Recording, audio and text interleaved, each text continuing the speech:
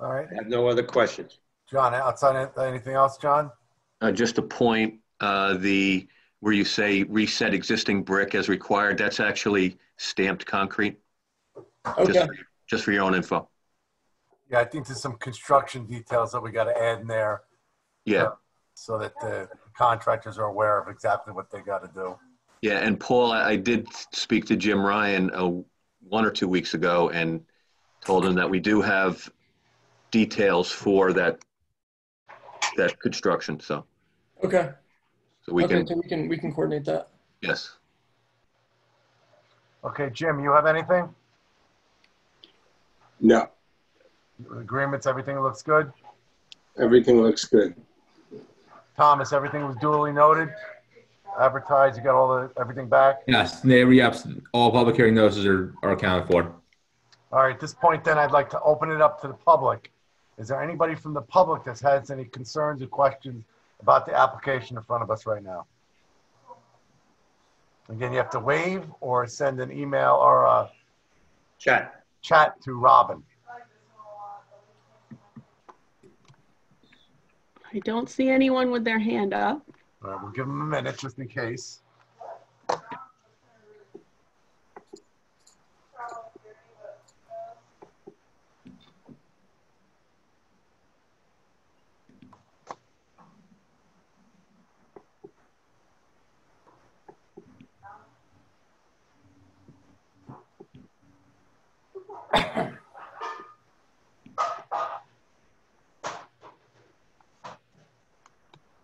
Still quiet? Yep. All right. I'm going to suggest we close the public hearing, but not vote on the, not deal with the resolution yet. And we'll leave it, if it's all right with the board, for a 10-day open comment as been recommended. Just in Written case, comment. what's that? Written comment. Written comment. Thank you, Robin. Just in case someone wasn't able to advise us during this meeting. Do I have a motion? So moved. All's in favor? Aye. Aye. Thank you. All right, we're gonna move on to the next public hearing. Thank you. Thank you very much, guys. Good night, Paul. Oh, wow, that changed quick. We're gonna move on to the next public hearing we have tonight, which is Atlantic Appliance, locations 2010 Maple Hill Street. Do I have a motion to open the hearing? So moved. Is there a second? Second. All's in favor? Aye. Aye. Thank you. Joe, you're on. You're still muted. Joe, you're on mute. There you go. I just need 1 second. No problem.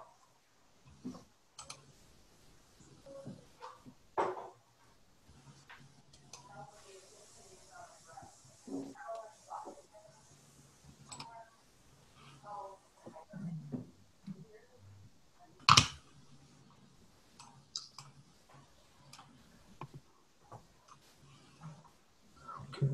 Can I share, Robin? Yes. Okay.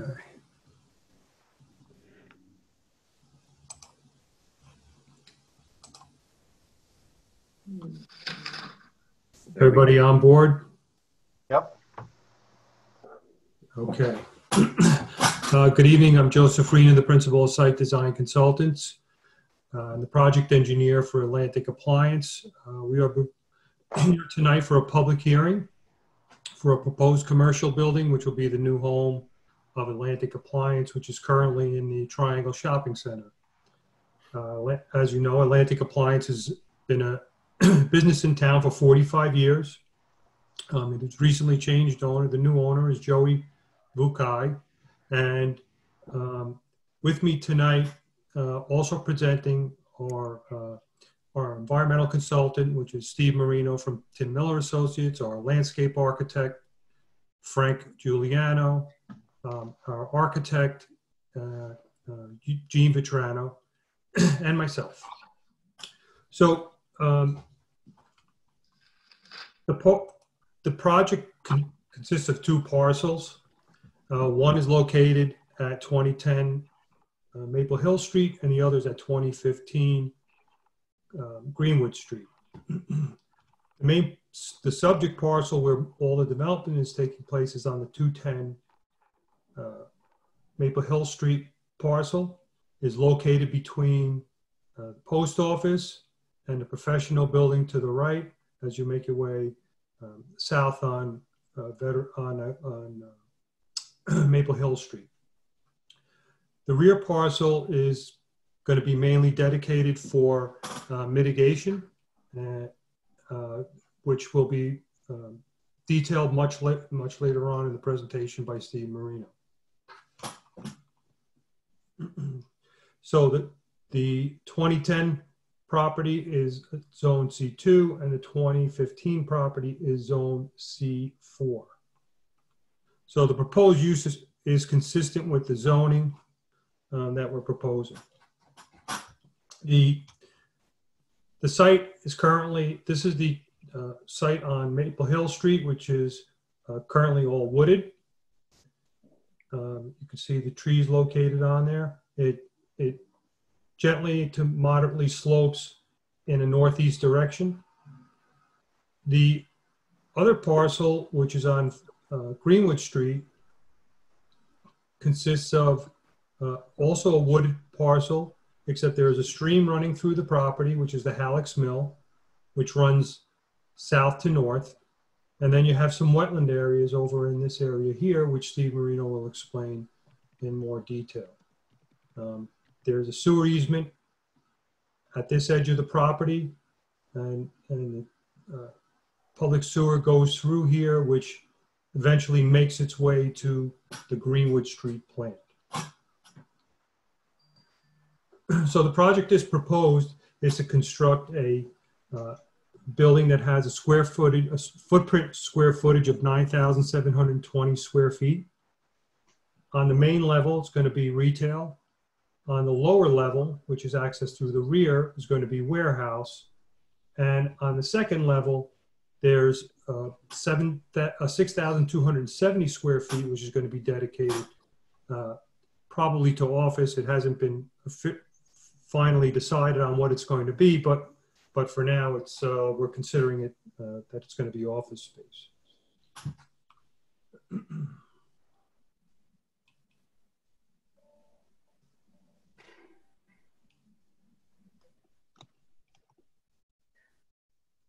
I'm missing a slide here.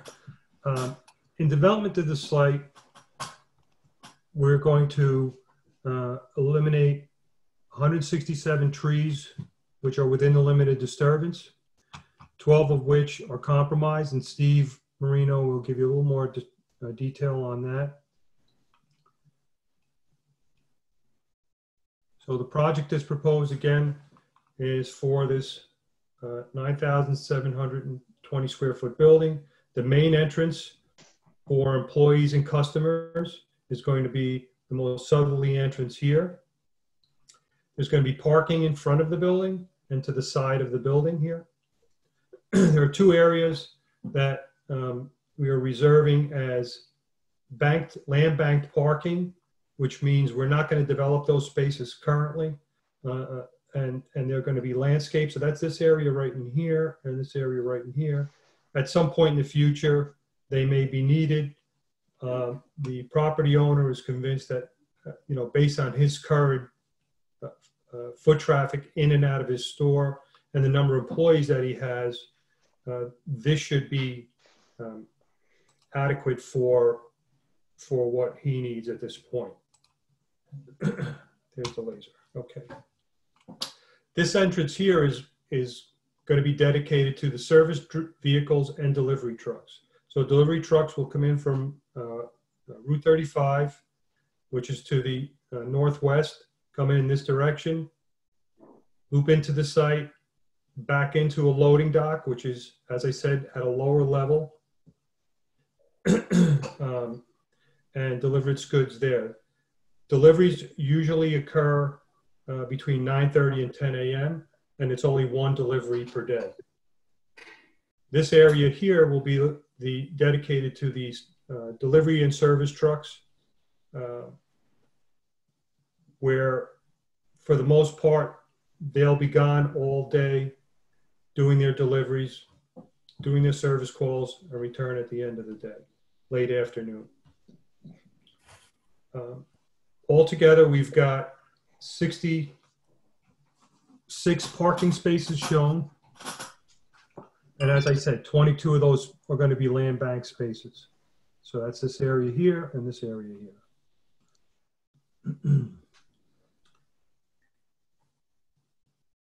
The staffing is going to be typically one person in the warehouse and 5 sales staff and 7 managerial staff that are handling the back office workings, as well as keeping an eye on and making sure all things are operating properly on the showroom floor.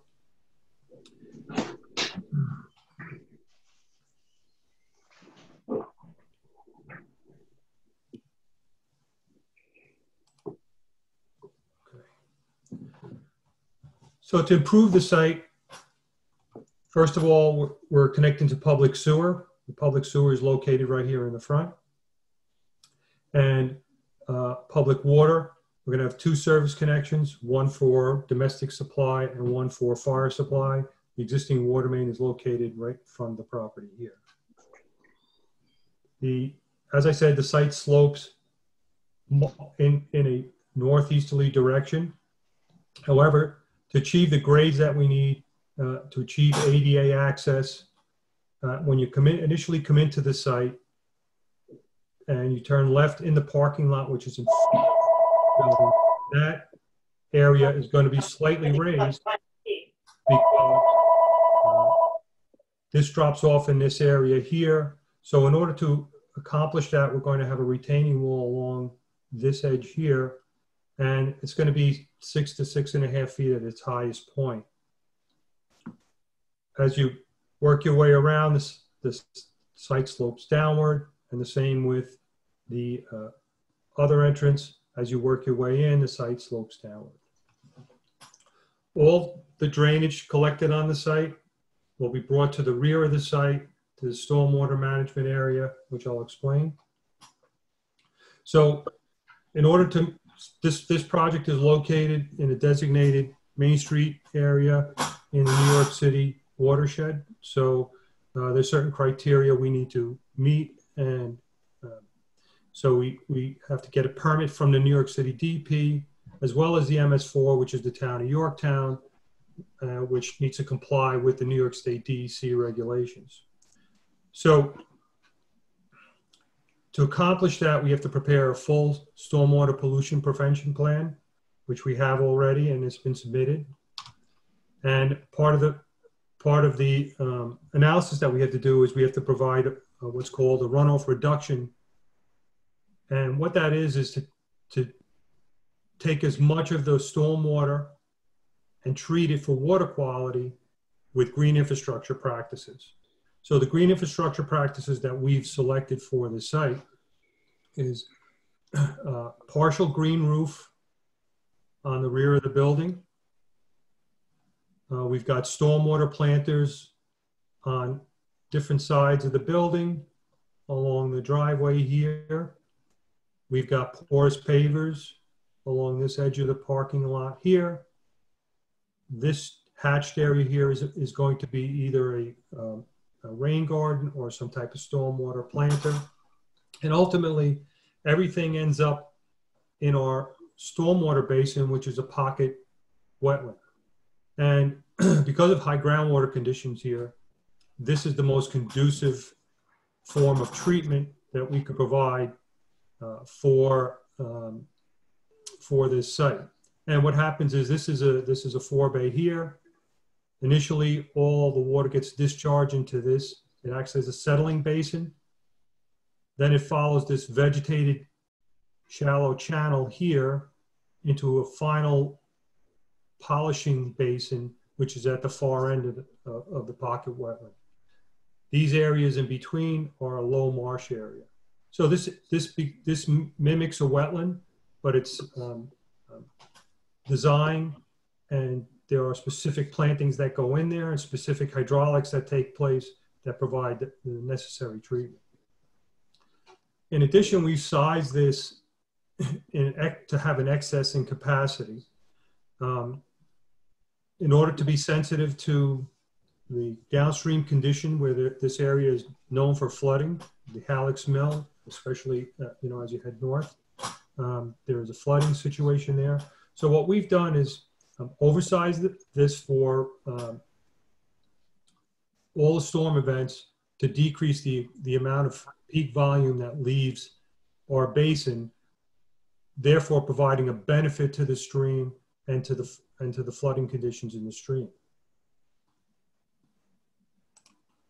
So this represents what the percent reduction that we're going to have, and as you could see, it ranges from 62% reduction in the lower storm events to a little over 10% in the 100-year storm event.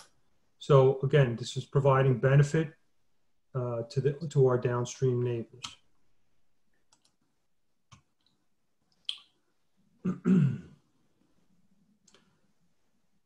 As I stated, there's going to be retaining walls along certain areas, and I forgot to mention this one here. There's going to be a retaining wall here, and another one here where you have that drop in elevation in the parking lot.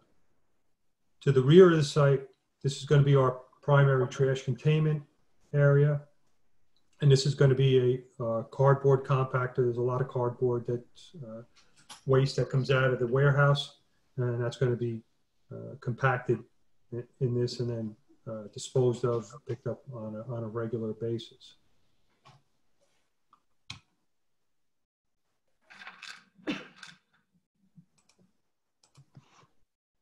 This is our erosion sediment control plan. This deals with how we're going to maintain the site and keep it stable during construction to avoid any off-site impacts, especially since the Halleck's Mill is in the rear here. These dark X's that you see, those are the trees that are going to be removed that are 8 inches or greater.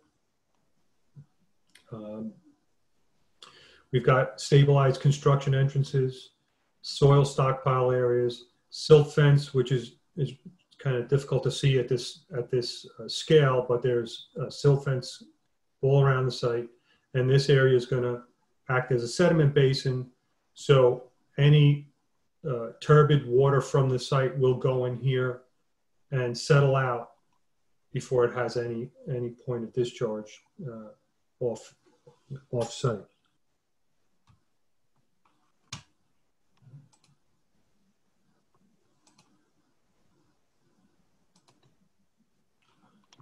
We've prepared a lighting plan.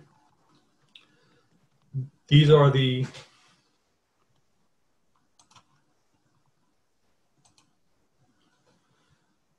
is the style fixture for the light post fixtures. It has a colonial type look. These are wall packs that are going to be more for security lighting around the back of the building and sides of the building. These here. Our pole lights are going here, 1, 2, 3, 4. The building has an overhang here, and it has a portico over the front door. There's going to be lighting underneath that, casting down, which is represented in here. As you can see, we don't have extremely high light levels, so the site, we believe, complies with the town code as far as lighting is concerned. There are additional couple of pole lights here and here and there. Uh-oh. Just 2. Okay.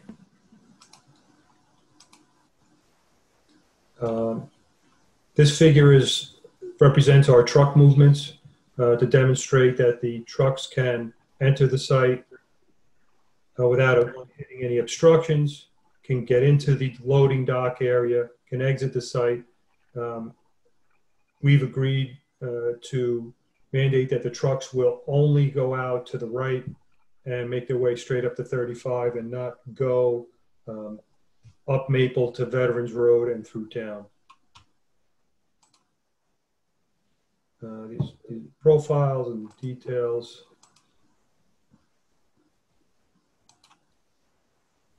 This is a cross section of the Paca wetland, so you can see how it's going to work. Forebay. This is the low marsh area. This is the micro pool at the end. And this is a typical stormwater planter. So to date, we've addressed most comments during this during the SHPO review. SHPO returned a response that that this site is within an archaeologically sensitive area, and they've required a Phase A archaeological study, which we have underway. Otherwise, we've addressed all other memos and comments that we received. All our forms and applications are up to date, and all our fees are in place. So at this point, I'm going to turn over the mic to Steve Marino, and I'm going to let him take you through the mitigation plan. Then we'll go to Frank, Giuliano, and then Gene Vetrano.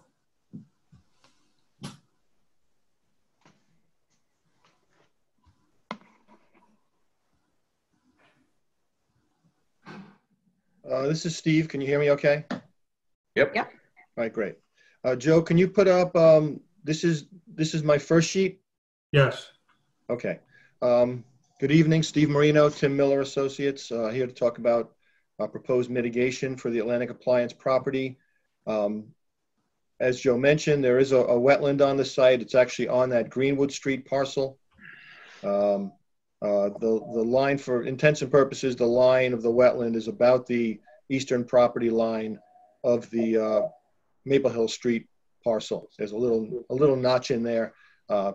Generally, it's just off the property, the wetland boundary. The 100-foot buffer, therefore, does extend onto the property. The limits of that buffer are basically what's shown as the parking for the delivery vans. That's essentially the 100-foot buffer. So none of the development hardscape will be occurring in the buffer or the wetland. There will be no wetland disturbance and no buffer encroachment with hardscape. It'll all be planted detention basin areas, et cetera. As part of that plan, therefore, Joe had requirements that he needed to meet with DEP and as part of the SWIP.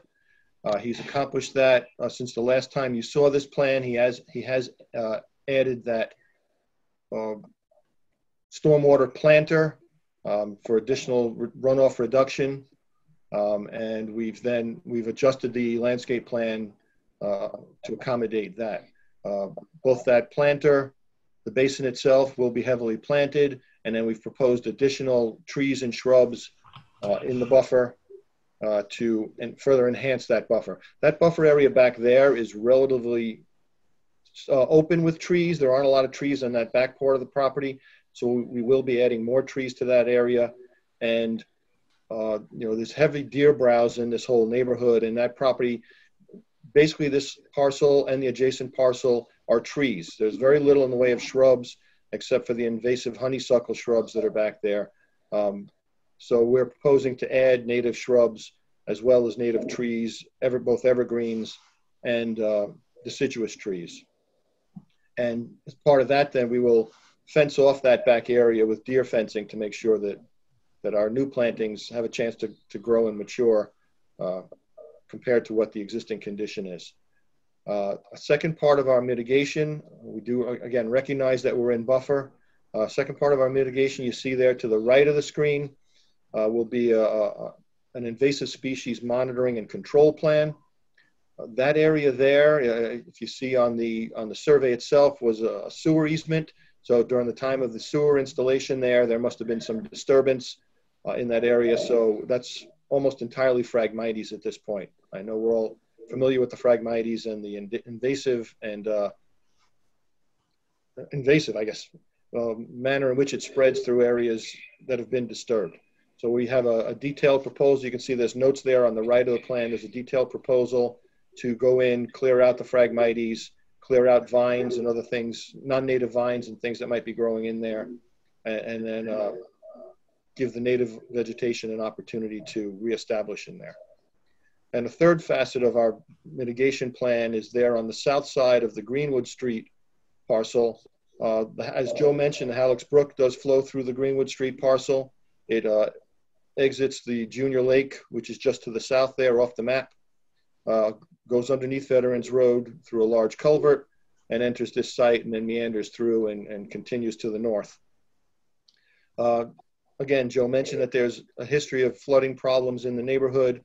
What we're proposing is if you look at that plan, you'll see there's the number 13 there. That's flag number 13B. Right adjacent to that is what used to be a swale that overflowed down into the Halleck's Mill Brook and drained that area of wetland. Whether it was a tree falling down or some disturbance to the site, that swale is now blocked off and causes, when that basin fills up, it then flows to the north and creates some of that wetland that you see further to the north. What we're proposing is to reopen that swale, to lower the water level a little bit in that area, and then clear out the Phragmites and dead vegetation that's in there now. Joe, do you have my 4-page PDF queued up there at all?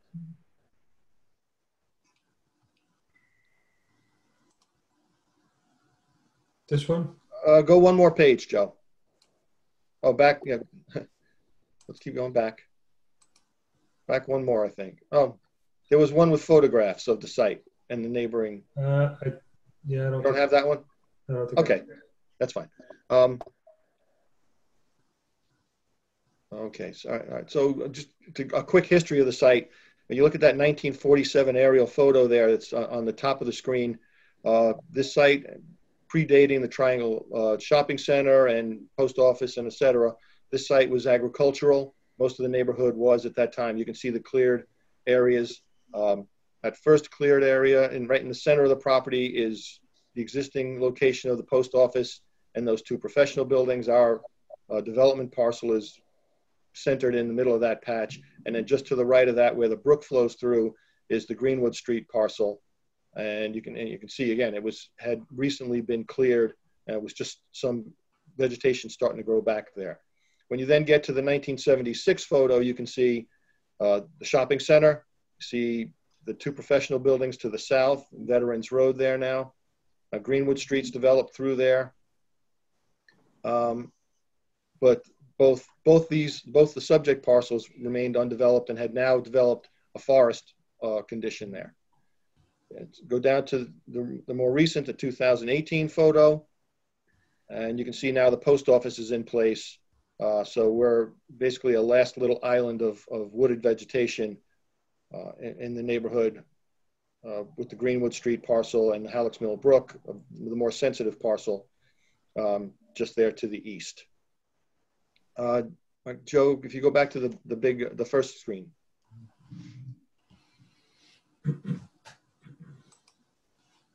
Yes, thank you. So that wetland at the south end of the site, coming in off Veterans Road, I know I showed at the last meeting photographs of that. It's entirely Phragmites at this point. There's some dead standing red maples that used to be growing in that area have now flooded out due to the closure of that little weep off there, the swale. And as well as you have couches, we have sofas, we have shopping carts, etc.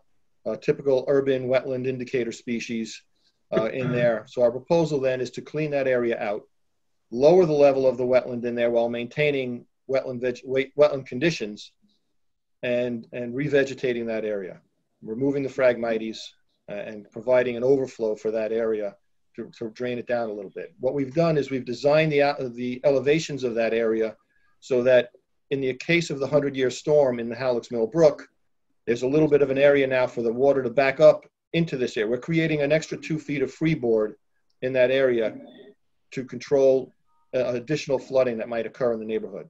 So that, in addition to the overcapacity that Joe has in his basin on the development site, I think is going to be a nice little contribution to the neighborhood to keep, to maintain some of cure some of the flooding problems that are happening downstream further to the north.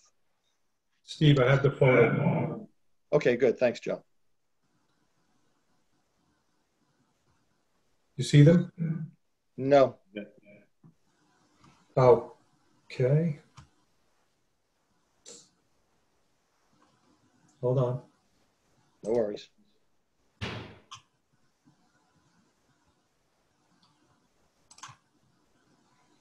There we go. Thanks. So that upper left-hand shot there, that's the wetland right off of Veterans Road. You can see there's a ponded area, and just beyond that, all Phragmites. The lower left is a shopping cart in the Halleck's Mill Brook. That center photo is a recliner that we found in that wetland, again, adjacent to Veterans. I guess it's a convenient place to park and throw things over the bank. The upper right-hand corner is that sewer easement on Greenwood Street. Again, since the installation of the sewer line through there, there must have been, again, enough disturbance to get Phragmites in there, have it get a hold, and now that's entirely frags, so we'll go in there and clean that out. And that bottom right-hand shot is the Veterans Road wetland with the density of Phragmites. Again, this was taken in the winter, so you don't get the full effect. In the summertime, both of these areas are 8 to 10 feet of Caribbean. Oh, there we go. Okay. 8 to 10 feet of Phragmites growing entirely through those areas. All right, Joe, if you want to go to that last screen, there's the blow up of that.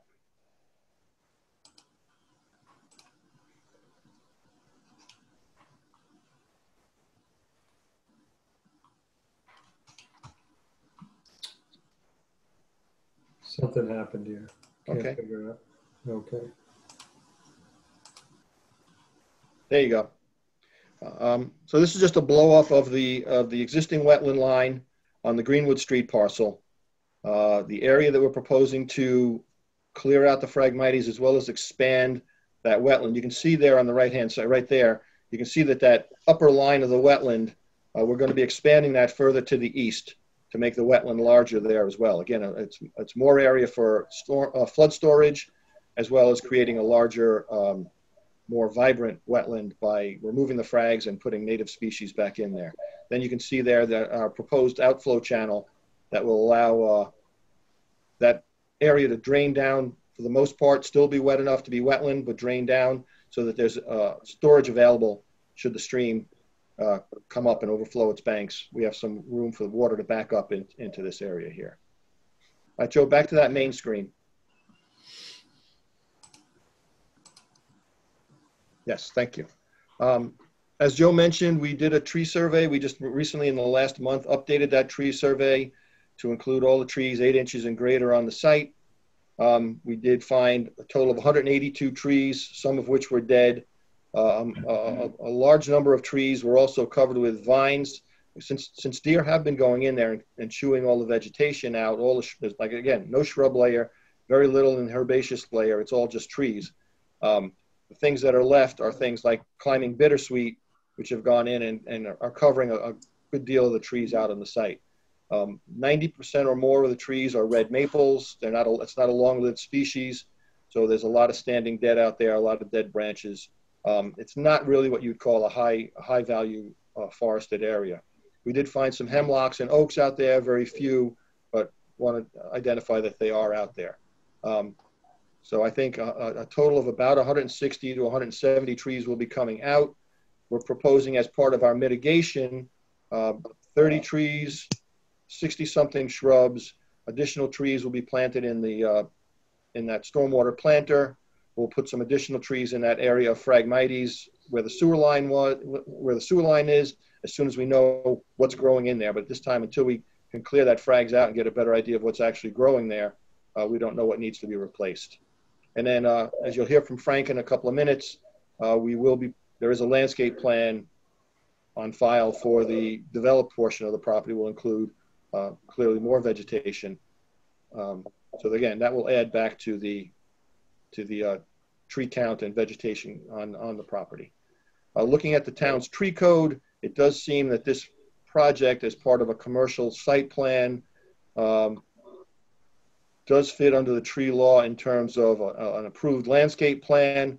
So the discretion is with the board issuing the approval to decide how many trees need to go back there in there and of what type and size. So, you know, we've made our proposal here, and I'm sure we'll continue to talk about the landscape plan and the tree code as it applies to this site. Steve, not to interrupt, have you seen the memo today from the tree commission? No, I have not, Rich. All right, we're gonna have to get you a copy of that. Okay, yes, please. Thank you. All right, Joe, so I think that wraps it up. I think Frank is queued up next. Yeah. Okay.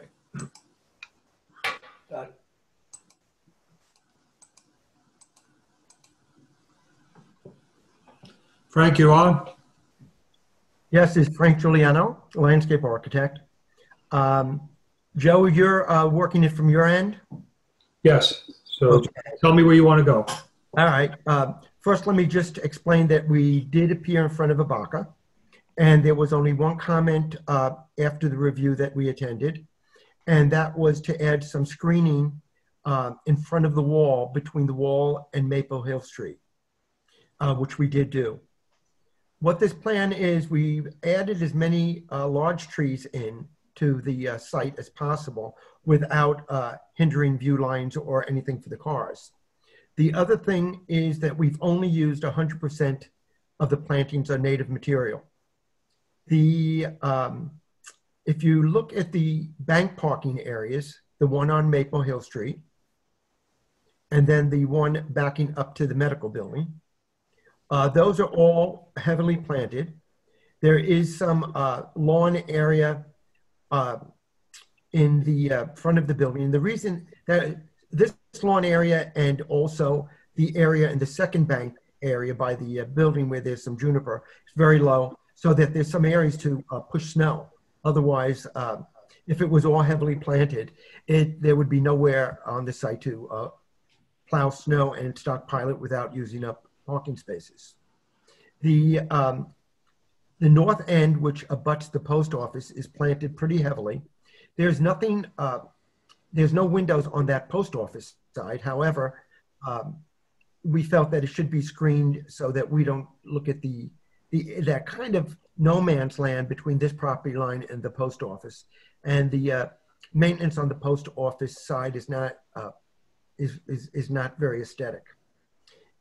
On the opposite side, for the where it adjoins the medical buildings, we're providing as much screening as possible so that when the parking lot from the medical building has some screening into our parcel. The streetscape is pretty heavily planted. Again, all native material. There's a short wall that comes from the truck access area, and that's screened. And then the street trees that are consistent with whatever else is on Maple Hill Street. The sizes of the trees are substantial, 3.5 to 4 inch caliper trees, and the size of the plantings are pretty substantial. So whatever green space is left on this site will be heavily planted. It probably will be the greenest spot, definitely on Maple Hill, but probably in the entire downtown area once it's completed. If there's any questions. Frank, are you involved in the rooftop? Yes. The rooftop is going to be, green roofs in this area of the country are the only feasible plant are sedums. And there are companies on Long Island who grow the sedums specifically for our Northeast climate. And they come in actual, on pallets. And once the soil is put down, which is only 4 to 6 inches of a light packed soil, these mats will be delivered. And basically the day it's installed, it's done. And it needs to be irrigated. The good thing about the sedums are that they do stay succulent, meaning they have moisture in them all year, so that there's no chance of a fire. The plants won't be dried out like a normal planting in a wetland. The sedums have proved in this climate to be the most adaptable and long-lived. We have cedar roofs that go back in the town of Scarsdale that go back 6 years, and there's no issues with them at all. Okay, thank you. I have a couple questions. Is that okay, Rich? Please, by all means. Frank, what is the species that you're using for screening on the north side that looks as though it's sort of pink colored? Okay. Joe, could you highlight the plant list? Are you able to enlarge that?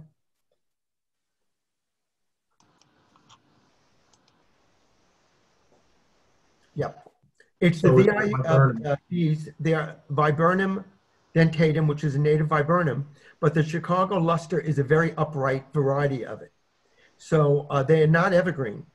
But remember, that's also in the wetland planter. So it's a viburnum that will take the wet conditions.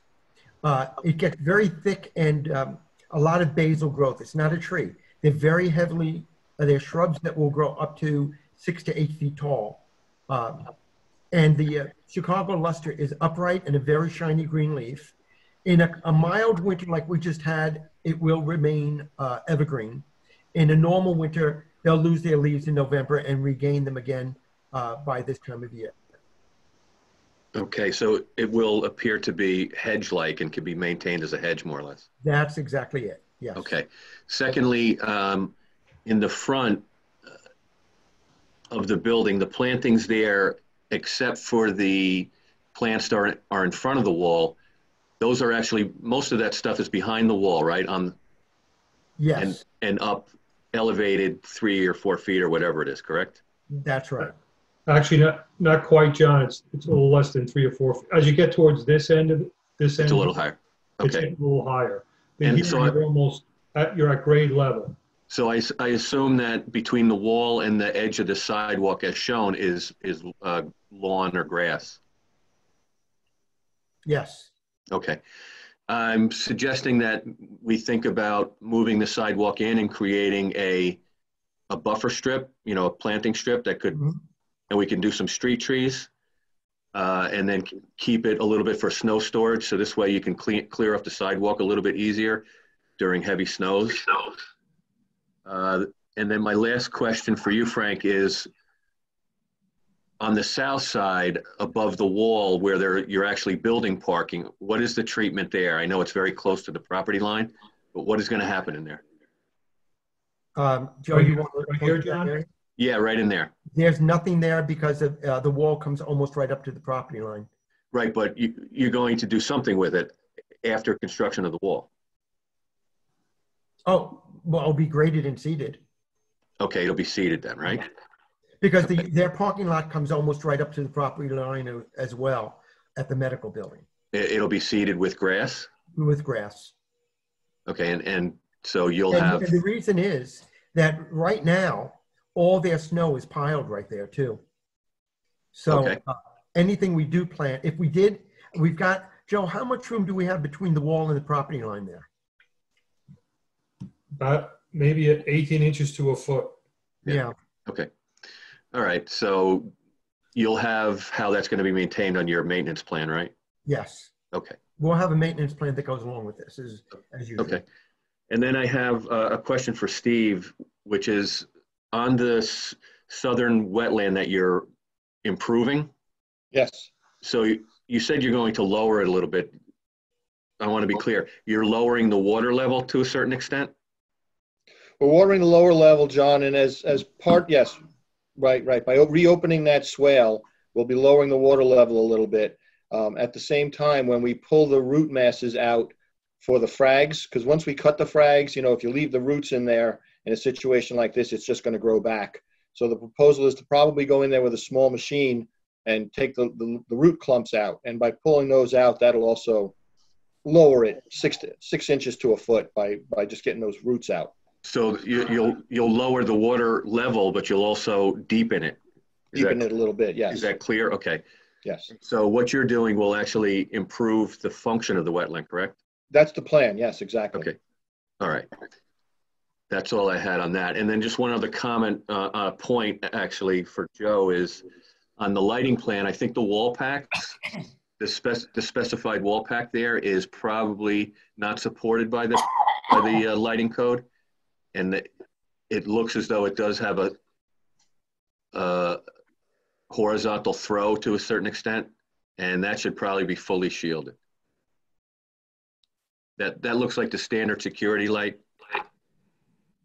Okay. So We'll address that. Yeah. Yeah, in particular, since you have some poles around, I'm not sure you need to throw light all over the place. Yeah, I mean, this is more, as I said, around the sides and back of the building. Yep. Okay, that's all I have. Okay, so we'll move on to Gene. So Gene, you need to share your screen. Joe, I will, but can you put your site plan back up for a minute? I just want to discuss the entry portico and also where we're going to locate the emergency generator. So again, Joe, if you can point out, I don't know if you could see my mouse on there, where so the entry portico is going to extend into the setback window. So we're going to request a zoning variance for that canopy. We mentioned that at the working meeting for planning last month and also at ABACA. And then also, Joe, if you can show where the emergency generator is going to be behind the trash container, lower southeast corner, southeast, keep going right back in there. Right, and we're going to provide proper screening around that. Those were two issues that we mentioned at ABACA and also at the planning work meeting. I don't have those on my drawing, so I just wanted to bring them up while you were there. I'll bring my screen up now, Joe. Thank you. Mm-hmm.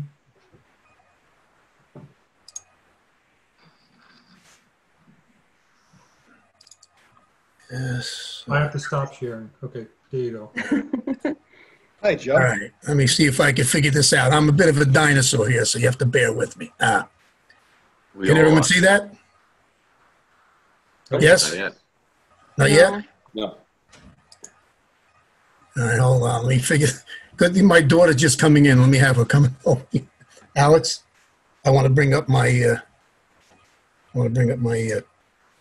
PDF. Okay, it's coming up now. Click on it now. Okay. You have it now. Yep. Thank goodness for daughter number 3. Thank you. All right, my name is Gene Vetrano. I am with Sal Mancini Architect and Gary Spilatro Architect. We have, as I said, appeared before the planning board at a workshop and also back at a workshop. I'll go over the 5 architectural sheets, and then I have a rendering that we did not have available at those meetings. Again, as Joe mentioned, the building is 108 by 90. The lower level, which I will zoom in on, will be warehouse space. We'll have a entry stair, elevator shaft, storage for records, payroll, and so on in the front right corner of the building. Somewhere in the back, not sure location yet, we'll have a break room toilet for the warehouse man. And at the loading dock, separate exit for the warehouseman, and then also a small office with a window viewing out where the trucks will be backing in and out of that space. That has not changed from our last appearance. The roof plan has remained the same except for the fact, and I'll show you when we get to the second floor plan, that now we have a large section of that space that's going to be the green roof. We'll also have mechanical equipment stored up there, and then based on recommendations from John and ABACA, this wall now will actually be a faux gambrel roof. And once I have the size of the mechanical equipment, if we have to add additional screening, we will along the top of that gambrel roof. Let me go to the next drawing. Okay, let me start with the second floor. Again, second floor plan. These are the stairs. second means of egress from the second floor that will go down to the first floor. There'll also be a hallway that will allow the owner to access this back flat roof. We propose to put a patio up there with some screening. This will be the green roof, and then mechanical will be at the south end of the second floor. As Joe mentioned, we have no tenants in mind for the second floor yet, so we'll build that out as a white box. We have the elevator, stairs, and we'll designate the entire south section of that second floor for office, break room, and necessary toilets. Then we just developed a range pole here to make sure that we didn't exceed the recommended height of the building. First floor, let me move this. Oh, apologize.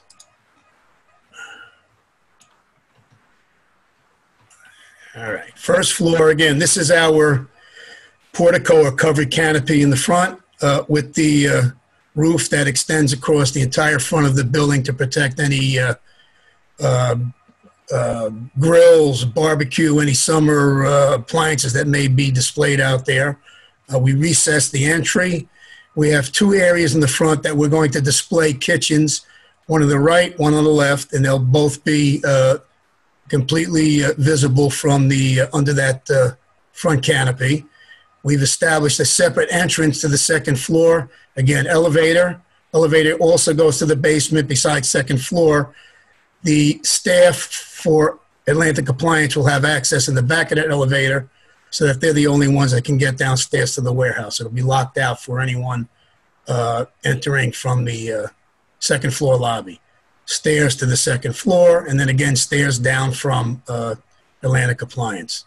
We haven't established the layout yet of displays. We will do that once I have an opportunity to meet with Mr. Vukai and his suppliers, and then we'll establish how we're going to display. And again, the entire floor will be for retail display. Let me blow it up a little bit, and then I'll walk you through the office space. So again, everything remains at the south portion of that floor. We'll have a service and parts section just next to it, service parts checkout, employee break room. They'll have a small Dwyer unit kitchenette, ADA unisex restroom. Bookkeeper, general manager will have our own space. This will be the administrative staff, which I call the sister's office. They also have storage and storage. We'll have custodial and cleaning supply cabinet accessible from the retail space. Provide 2 ADA unisex restrooms, drinking fountain, slop sink, and then off of the administrative offices, I apologize, let me go back. We will have a break room with a kitchenette, a changing room. They'll have a private toilet, storage, and then the owner's office, again, private office with his own toilet. Let me go back now. All right, front elevation. And I do have a perspective, so I didn't do this in color. We modified the signage a little bit. In speaking with the owner and his daughters, they thought perhaps if we had block letters that stood out and were pinned to the building, it may be a better effect. So what we did, I reached out to Tim at Signs Inc. He's presently working on 3 variations of signage for us. Once I have that, I understand I have to go back before ABACA and do a separate sign submission. So once we have that, then again, I'll give it to this board also. So again, Atlantic Appliance, if we do pinned letters, would look something like that. And then what I did is I went back to the original sign that I presented to planning. And just so that Tim at Signs Inc. had a better feeling for what we were looking for, we were going to put logo with the Vukai building beneath it. I gave him all the dimensions. This is the logo that will be in this placard. And if that's the direction we go, that will be up here at this gabled end. If we go with the pinned letters, we'll move the Vukai building down at the portico canopy, and then we'll just leave the logo of Atlantic Appliance, which is the two blue triangles at the two gables and at the gable of the portico. On the south elevation, and again, when we get to the, when we get to the rendering, as the south elevation, these windows are all the offices that exist on the south portion of the main floor. These are the proposed windows for the second floor, and again, the logo up at the upper gable roof. Based on the suggestion of Abaca, we widened the space to create a little bit of a break, and rather than having all horizontal siding the same color from the front to the back, they suggested we put in a banding to tie in the blue with the gray. So this is a fascia along the entire south side of the building. They also suggested that we try to create a returned hip roof at this end here and here. And after we played around with it, we just really weren't comfortable with it. So we left it at just a gable. And again, I think when you see the rendering, you'll appreciate what it looks like. They also suggested that we widen the columns, which we did. So we widened all the columns. We took the pediments up, and then you'll see in the rendering, we continue that line up underneath the eaves of the gable roof. We also are going to match the stone base wall will be the same stone that we're using for the landscaping walls. And it was discussed and suggested at the Abaca meeting that that's going to be a cut granite in the gray family. So once we've established that and picked out that material, again, we'll present that back to the board. With that, also, John suggested that we put together a proposed north elevation facing the post office. We didn't have that initially, and to put some windows on there to break it up. I'd like to explain how the windows ended up at this configuration. These windows on the second floor match the windows on the south elevation. There is a fourth window here. If we put this fourth window here, this fits right in line with the demising wall between the second means of egress from that second floor and the second floor white box, so we left it out. John also suggested that we put in some clear story windows. We put in a series of 4, not knowing exact location yet, because I think this is going to be dependent upon how we display the appliances inside the showroom. Because again, we'll have some kitchens actually laid out, and then based on their layout, we may slide these, back and forth a bit. This door is the second means of egress from the main floor. I cannot go towards the front of the property because what happens is the driveway is too close to the building for me to allow for an ample width for the set of stairs. So we elected to let that stairs run towards the back of the property. And then we just developed the rear elevation. Again, this is the entire back of the showroom or main floor. The only window right now is in the owner's office. These are windows that we proposed for the second floor. And again, this is the faux gambrel roof.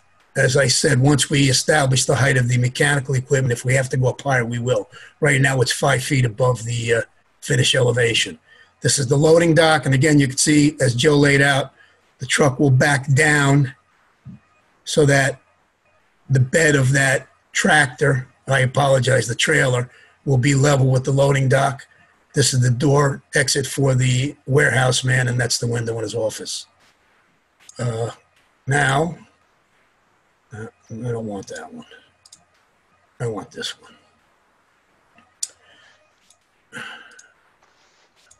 All right. This.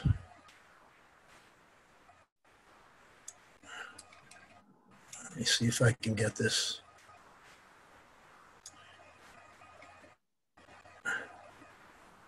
All right, so this is the proposed street elevation. Portico with the logo, again, logos.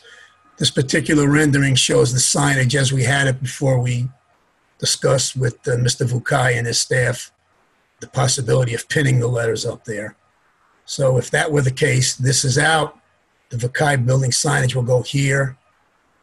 This logo will be smaller. And then obviously, whoever the tenant or tenants are on the second floor, their signage will be here. Again, we beefed up all the columns. We carried the line up. Initially, and I'll go back to the first rendering. That's not it. Initially, the rendering, we had the stone wall up high, and it was just too intrusive. So what we did is we went back, we revisited, and we determined to lower that wall. I think, Joe, did you say it was going to be at 22 inches above grade?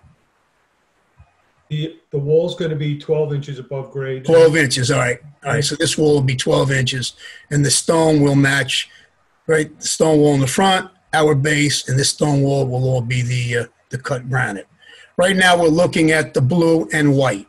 Again, when we went to Abaca, they suggested that, or blue and light gray, they suggested that rather than having this all light gray, that we break this up. So we created with vertical lines, a blue section in the center under that gable roof, and then the rest of it will be gray.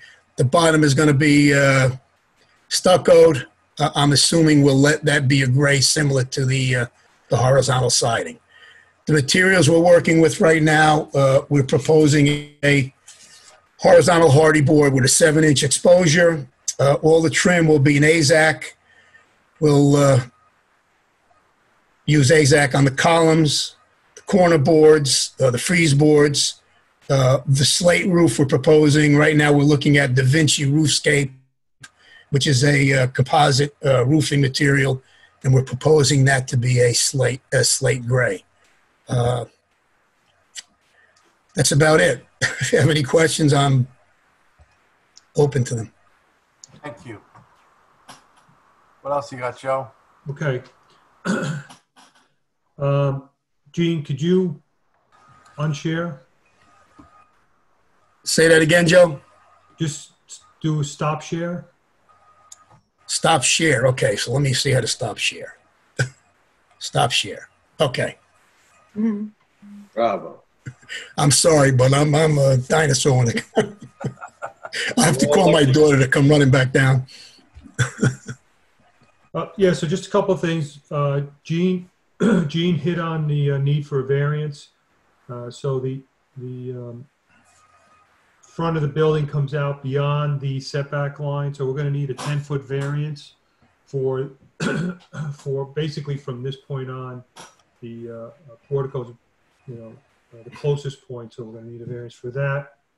We're also going to need a special use permit for exterior displays. We're going to use this area in front of the building for, occasional displays, mostly in the grill weather. So there'll probably be grills out there and whatnot. That'll be brought out in the morning and returned at night. So with that said, the only thing that we feel we haven't addressed yet, and we have to take care of, which if you so choose to close the public hearing, we don't think would affect you doing that, is the SHPO request to do a Phase A archaeological study, which we're hoping and anticipating that it's not going to be, it's not going to yield anything of concern. John, I would ask you, how do we handle that? The Phase 1? Yes. That should be done probably before you're done here, All right, so we should, no matter what, keep it open. I would say. Okay. Does the sofa fall into that category of an archaeological? I'm surprised Frank Giuliano didn't replant it. That's circa Archie Bunker. Yeah. It looked like it. Just one other thing, Joe, I think it's probably wise to apply for the zoning variance as soon as possible, right? Yes. I'm not sure how they're operating or if they're operating. I don't know if you know. Well, they will be at some point sooner than later. Okay. So if the planning board is okay with our going for the variance, then we would surely like to get a letter of endorsement from you to the zoning board. I think we talked about that at the last meeting we had. Any objections from the board? No, none here. All right, done with your presentation. Go ahead, John. Yes. I'm sorry. Just one last minor thing. In the rendering on the lowered retaining wall that's close to the building, it shows a fence. Is that the fence that you'll be using? And can you put the detail on your set? There's a guardrail there, actually, Joe said last time. Yeah, there's actually, Because there's a drop behind it. what the renderer didn't pick up, John, there's a guardrail there Yeah. in front of the railing. So we will be using, yes, that's the railing we're going to be using. We will add a detail to the plan for that. And you'll have a guardrail in front. And there'll be a timber guardrail in front there. Okay. So, and there's also a timber guardrail at the end of the access aisle here, as well as in this area facing Maple Hill. And it's, you know, it's all timber guardrail, but everywhere where we have an elevation difference, so this this railing is going to wrap all the way around this section of the parking lot, all the way to the end of the building here, and here it's just going to run this stretch here. Okay. All right. Thank you, Joe and team. Thank you. Any members of the planning board have any concerns, questions? None here. Nope. All right, John, I know we spoke. Anything else? No, I don't have anything else at present. Thomas, everything duly noticed? Yes, sir. Okay, Jim, any issues? No issues from me. Robin, you ready to go to the public? Yes. All right. So do we have any comments, concerns, or questions from the public for the applicant? I'll invite Susan Siegel would like to speak. Welcome, Susan. Yes, hello there. Okay. How are you? I hope you're well. Okay, yes, I am, and I hope you're all well. Just to clarify, judging by what I've heard and seen, the members of the planning board present are you, Rich, Bill Lascala, and John Kincard. Is that correct? And John Savoca and Rob Garrigan were here also. Yeah. Oh, okay. The only one that's not here is Aaron Bach. Okay. I couldn't see this. This is all very new to me, and I'm not very technical, as Robin knows. Welcome aboard. Okay. Let me just make it clear that I'm speaking as a resident and not as a member of any group. All right. In general, I support the application, and I believe that this new home for Atlantic Appliance will be a very welcome addition to the Yorktown Heights business hamlet. I've been a customer of Atlantic for more years than I'd like to think about. But I do have some concerns about whether the plan, as it was presented in a very, very thorough presentation, conforms to the town's tree law and the law's very specific and very clear requirements for a tree permit. As some of you know, I've been involved with the tree permit issue for basically since 2010. Specifically, the tree law requires the applicant to submit a tree mitigation plan that addresses and compensates for the impact of the removal of protected trees, and also, and this is critical, the removal or disturbance of protected woodlands. The mitigation plan requirement is a shall, not a may. Mitigation is not optional, it is required.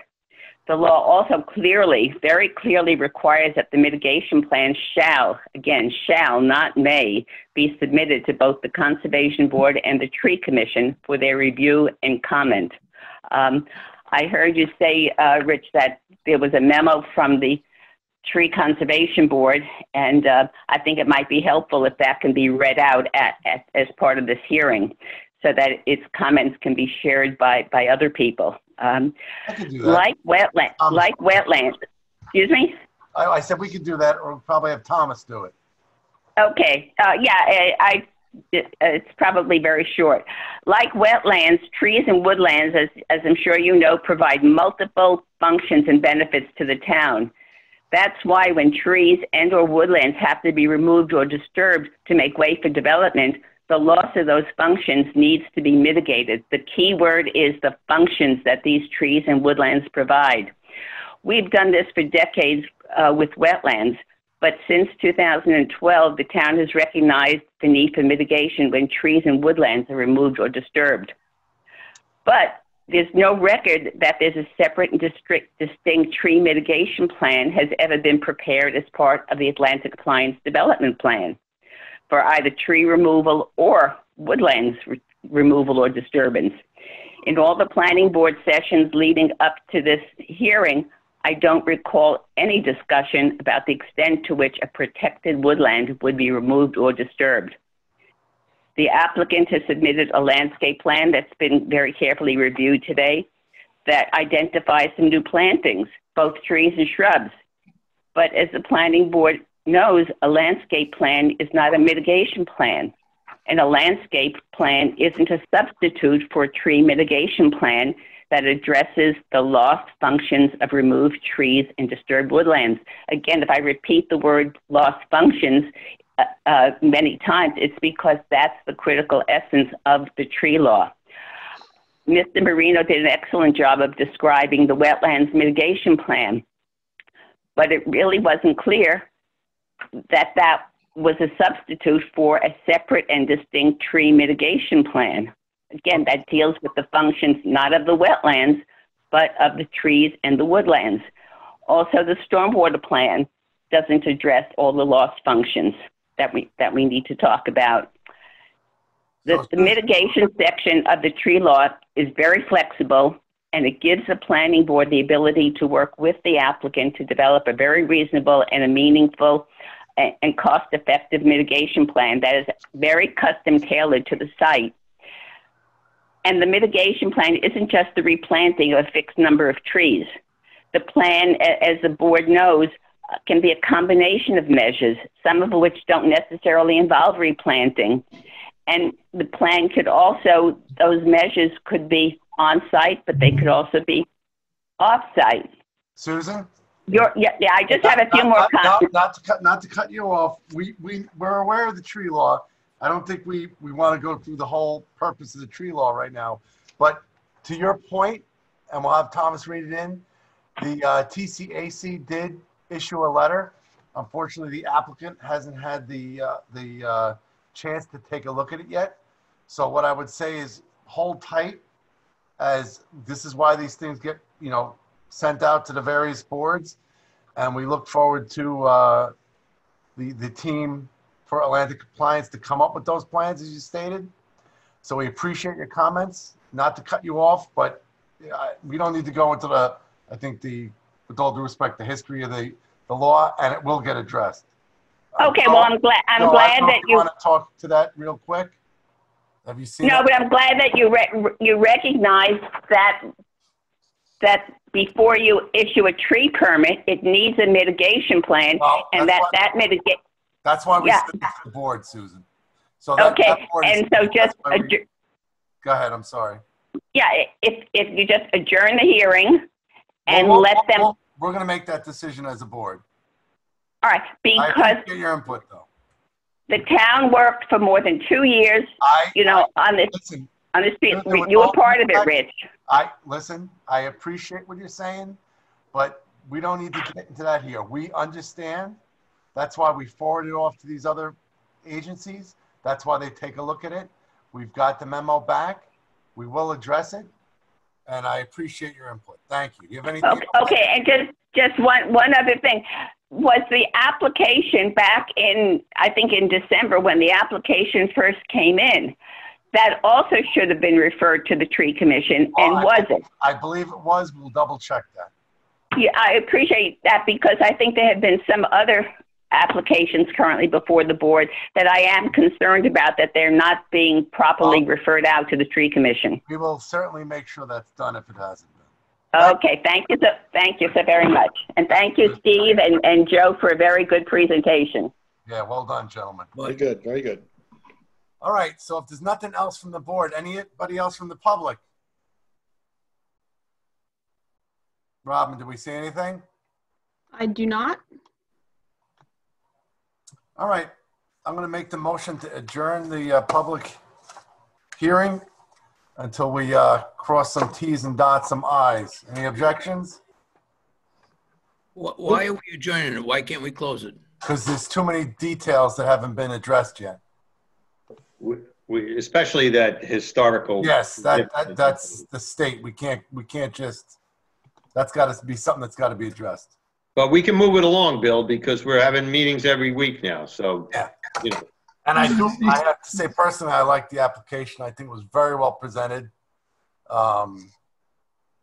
Excuse me, I sent in a question to Robin. Yes, Mark just sent me a message. Mark Lieberman. Oh, okay. He would like to know, how can you change a wetland and still call it a wetland? I would leave that to Steve. I guess we're probably talking about the wetland along on Veterans then, that south wetland. Well, I mean, a wetland is an area that's wet, that has a certain type of soil and has certain kind of vegetation growing out of it. Our proposal is to maintain the wetness, which is what drives everything else, but clean out the nuisance vegetation and invasive vegetation that's growing there and replace it with native vegetation that will provide a better function as a wetland in our kind of ecosystem here. If we leave it the way it is, animals don't use it. The vegetation is a monoculture of one species, which is a nuisance and gets into everything. The fact that this area has become flooded has already killed the trees that were growing in there previously. So our plan is to modify it, not to replace it. It's to modify what's there and enhance it in a way that makes for a better wetland. Joe, Steve, you're actually expanding the wetland, are you not? And we are expanding the wetland by about 50%, yes. And I think what's important about this application is the benefit that work in that wetland is going to have towards that area that we've heard about with other applications. Correct. Yes, if you recall, we had that application on Greenwood Street. A lot of the public concern was regarding flooding from the brook on their side of the street and how would that property affect the flooding. So we're sure the same questions exist here, and we have a kind of a two-prong approach to try to help with that condition. What's nice about your presentation, Steve, is you go back to the county site and get those old aerials, which really tells a tale there, especially with the history. Sure, it does. Yeah, we appreciate that. There we are. Let's look at that top photo. Oh, there it is. Yeah, amazing. So, Mr. Lieberman, did that answer your question? Mark? It's not my expertise. It's just a curiosity. Because everything I heard in the past during the wetlands hearings was it takes decades to form a wetlands, and changing a wetlands, it's no longer a wetlands. It's a man-made project. No. And I've been working on projects similar to this, an expansion and restoration of existing wetlands for many years, over 20 years now. And I can tell you that as long as you have the right base conditions, and we know this area is wet, we know that the soils are organic and hold a certain amount of nutrients in the soil. As long as we can maintain those conditions and revise the plant community there, we can certainly make an existing wetland better. And in this particular case, we're not trying to take an area that isn't wetland and making it wetland. That's a little bit more of a complicated process. Here we have an area that's already wetland, and we just want to clean it out and improve it. And change the furniture. And change the furniture. Okay, well, thank you. Thank you for the question. Thanks, Mark.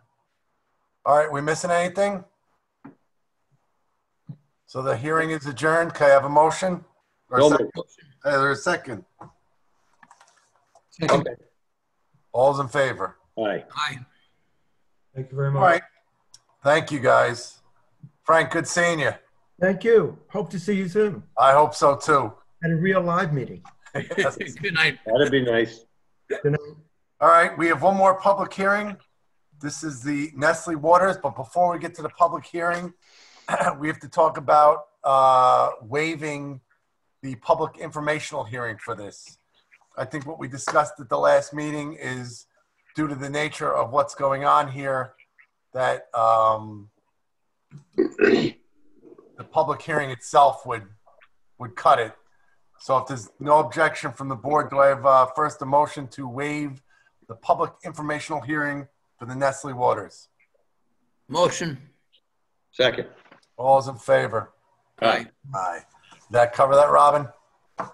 Yes. All right. Then I'm going to make a motion to open the public hearing for Nestle Waters located at 3775 Compound Road. We have a motion. No motion. Is there a second? Second. All those in favor? Aye. Joe, you're on. Okay. I'm going to share, Robin. Go ahead. Joe, just for a point of interest too, we got, oh, and I forgot to read that Tremont one to the last application. We got 2 emails from residents about the project. Have you seen those? No. Thomas, is there any way to get those to Joe? I just forwarded them to him. Thank you, Robin.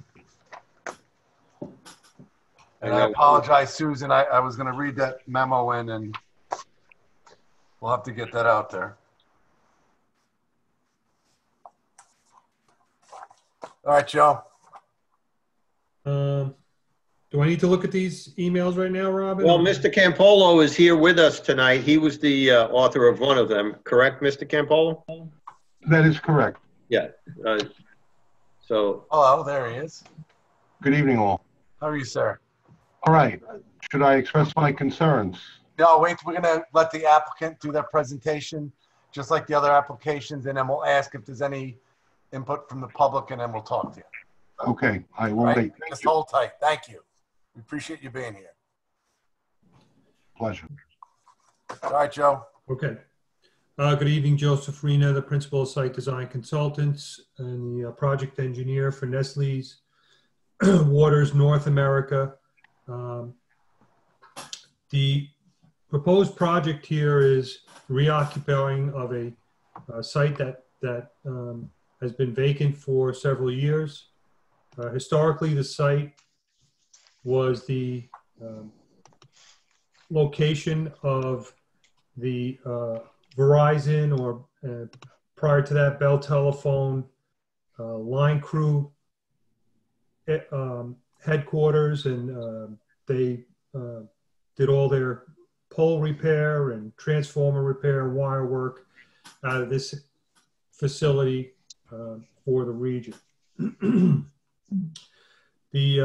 So as you can see from this photo, this is what the site looked like when Verizon was occupying the site. The site's located on the south side of Crampon Road, almost at the Lexington border. This is Garden Lane coming out here. This is a Requa Road, which is a paper road that goes out behind the property. And this is the town of Yorktown here, and the county bus garage is across and on its way over there. Next door to it is the little cabin, and the medical building after that. Okay. So, as I said, the proposed project is, proposed property is this site here. It's 1.9 acres. It's zone C4 commercial. Nestle's is a leasee. They are not the owners of the property.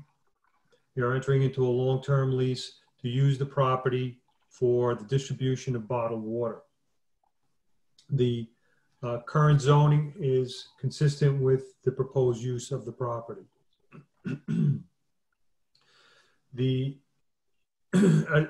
north side of the property is bound by 202. As you get behind, as I said, Requa Road is a paper road that goes out to 202. That's a wet area. There's There's a water course that runs basically across and parallel to the property and comes across and heads its way and goes under 202 into the wetland, which is across the street. That's a state wetland there. The area behind the property, you can see there's about 200 feet of woodland vegetation. And then on the, beyond that, on Old Crampon Road, you have a residential neighborhood where you have a mix of residences and some residences that are being used as commercial properties. At the edge of the wood line here, which is elevated above the property. So this is fairly flat in here. And then basically in this area here, you've got a rise that goes from moderate to steep. In some areas, it's not even navigable by foot. And then you've got the rear yards of the properties in here.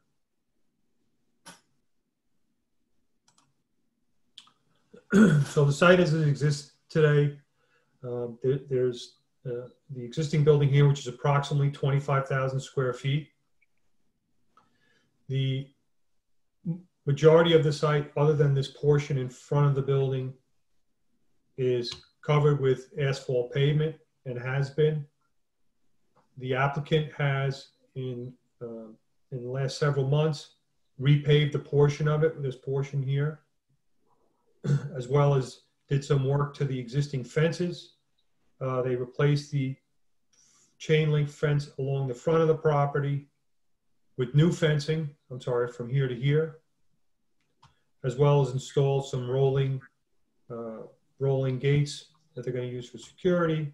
And they added a gate back in this portion here, again, to secure the site. This portion of the site, it's still open, and it's still an open lawn area. There's drainage on the property that exists. For the most part, we've managed to clean out and video most of the pipes that are underground.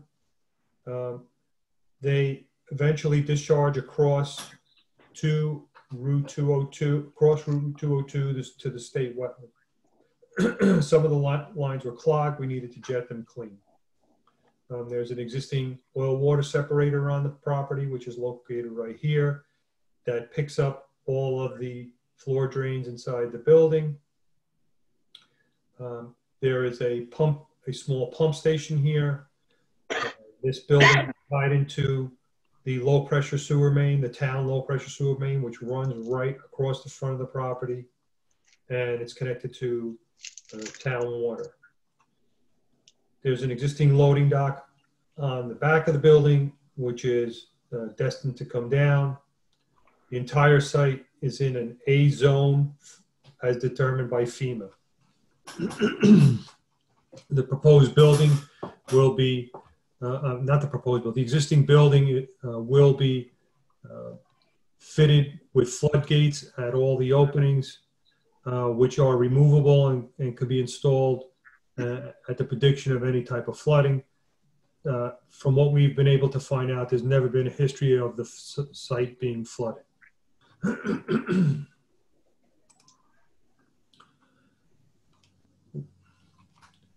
So, as I said, the project, the property is being adapted to distribute water. The building will be retrofit with interior loading docks, which are located in this back right corner here. The existing loading dock, which I pointed out, which is here, is, as I said, is to come down. Trucks will enter the site from this location here and back their way into the loading docks. These are the source trucks for the water. They deliver water to the site between 8 and 2 a.m. Once they're parked, the staff inside the building, typically it's 4 individuals, will unload the trucks for movement of the water into onto the service, the delivery trucks, which are parked out in this area here. which I'll get to that operation in shortly. So as these trucks leave the site, they're going to make their way around the building and out this security gate here. There'll be, at all the gates, there will be a fob sensor to open the gates when an employee or a truck is entering or leaving the site. All vehicles leaving the site will be mandated to make a right-hand turn out only. There'll be no left-hand turns allowed out of the site.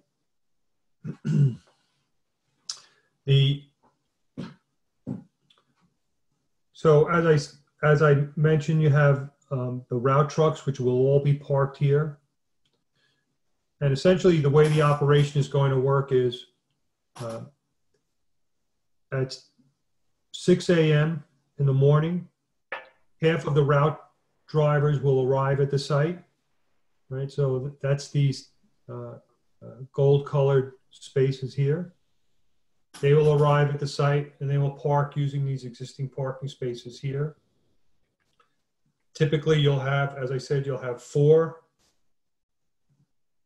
individuals inside the building doing the loading, I'm sorry, the unloading and loading. And you'll have 1 or 2 managerial persons in the building at this also, making sure that everything is running smoothly and everyone has their route instructions. So these individuals arrive at 6 a.m. They make their way into the building. They have a separate gate here, which is only going to be, hold on a second, let me just get the, okay. There we go. So this gate is strictly going to be for vehicle traffic, automobile traffic only. There are on-site safety protocols, which are very strict and required to be adhered to.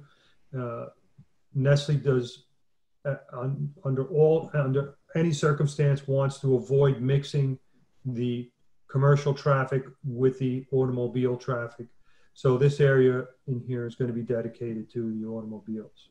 Again, this will be gated and they'll have a fob entry gate. So once these individuals arrive, they will walk, there's a designated walkway that takes them into the building. They pick up their route instructions and they're ready to go. Meanwhile, during the evening hours, early morning hours, while these trucks were being unloaded, 2 of the delivery trucks are backed into the building. They're loaded and put back into position and parked. This goes on all night until all these trucks are full and ready to go.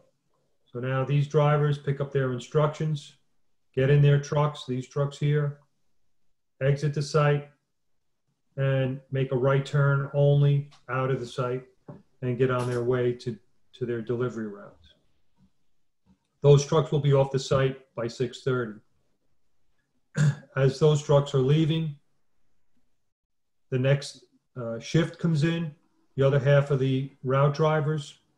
So they'll come in, they'll park in these empty spots here where the route trucks that have already left or whatever spaces are available in this area here. Same routine, these drivers will enter the building, pick up their route instructions. Their trucks are already loaded and ready to go. They will exit the site, exit right only. They'll be off the site by 7:30.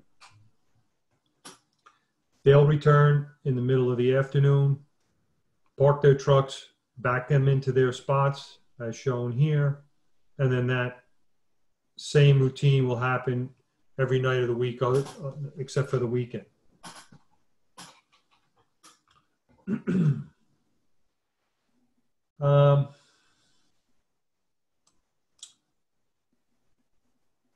As far as other improvements expected to be made here as part of this application, There's been a lot of discussion with the planning board about the aesthetics of the chain link fence along the front here. The applicant has agreed to replace that with a picket style fence, which will look something like this. It'll be 8 foot high to match the existing fence. However, the rolling gates will still remain in place, and those will be chain linked.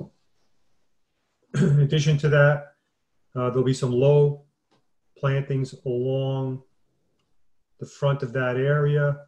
Those plants will generally be kept at 30 or 36 inches high. The plants selected are hardy plants, and they're tolerant to road salt, so they should easily survive in this area here.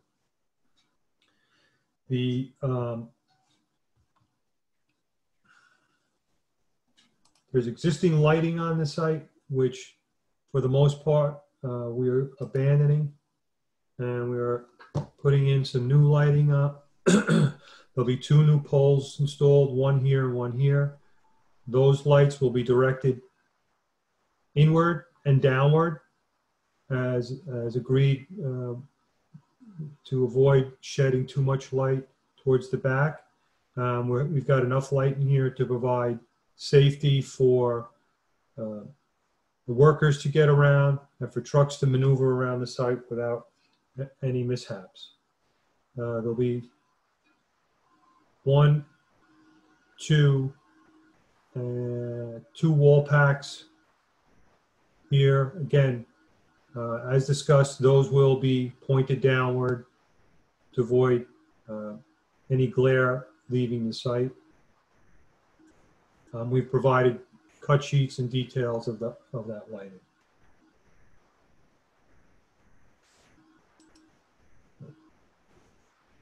This is the truck turning movement diagram. This is how the trucks will be entering the site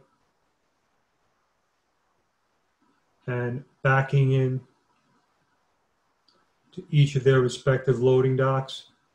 You can show these are 53-foot trailers, so they're big trucks, and there's no issue with them being able to make the maneuvers they need to get into the loading docks. This shows a truck making a left out. This was never updated since we've agreed to making that right-hand turn out, but we'll get that taken care of. But we certainly have agreed to that, and we are going to stick with that. I think we've even added some signage.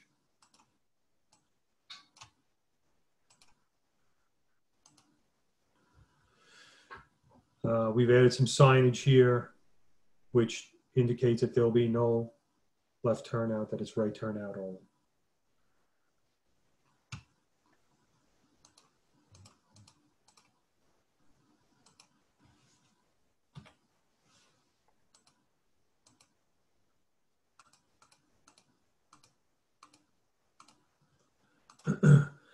This is the signage for the building. As you can see, it's got the Ready Fresh Nestle logo. That's going to go on the front of the building facing 202, which is this elevation here, and it's going to go somewhere right on the, right in the midpoint of the roof parapet. One of the other modifications that's being made is the front elevation, or the Route 202 elevation. The windows are being replaced to something more aesthetically pleasing, rather than that industrial warehouse type look which exists in the other parts of the building.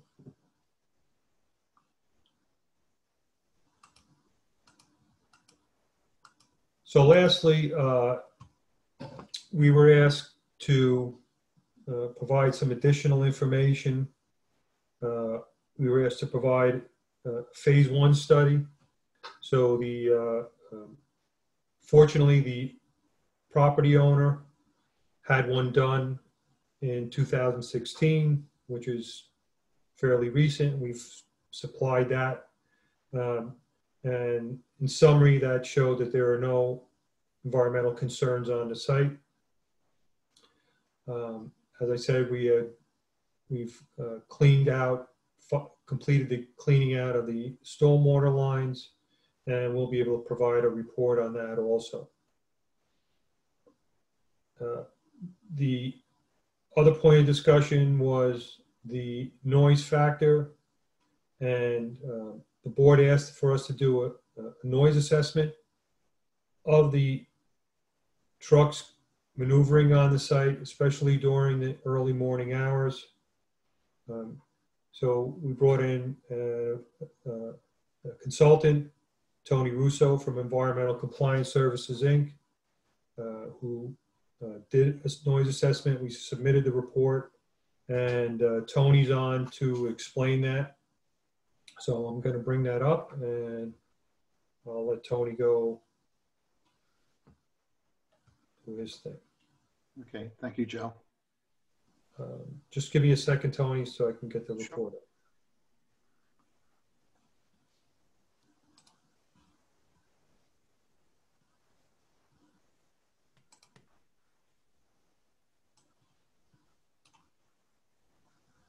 Can you see that? Yep. We got it. You got it? Okay. Yeah, there's a figure 4.1, if we can go there. It's about the third one in. Tony, you have to introduce yourself. Yes, Tony Russo of Environmental Compliance Services Incorporated, Middletown, New York. We were asked to come in and do a noise assessment of residents, in particular their nearest property lines, and the residents themselves, that is, residential properties we can gain access to. And we conducted a survey between the hours of 9:15, 12:30 midday. And what we did, and looking at this image, this aerial, we utilized a single delivery route truck, backed it up on 2 routes. And you can see that up on the north side or the top side of the figure, you see the Nestle's Waters facility building. There's backup BEPA Route 1 and BEPA Route 2. The concept is to establish noise assessment locations and measure sound pressure levels when the delivery route truck was backing up along those 2 routes, and also obtain ambient sound levels. And the idea was to initially, for the first 3 noise assessment locations, is to locate those points for assessment nearest the south prop boundary line of the facility, which is more or less the northwest corner of the residence of 3784. And these are residences that are on Old Crampon Road.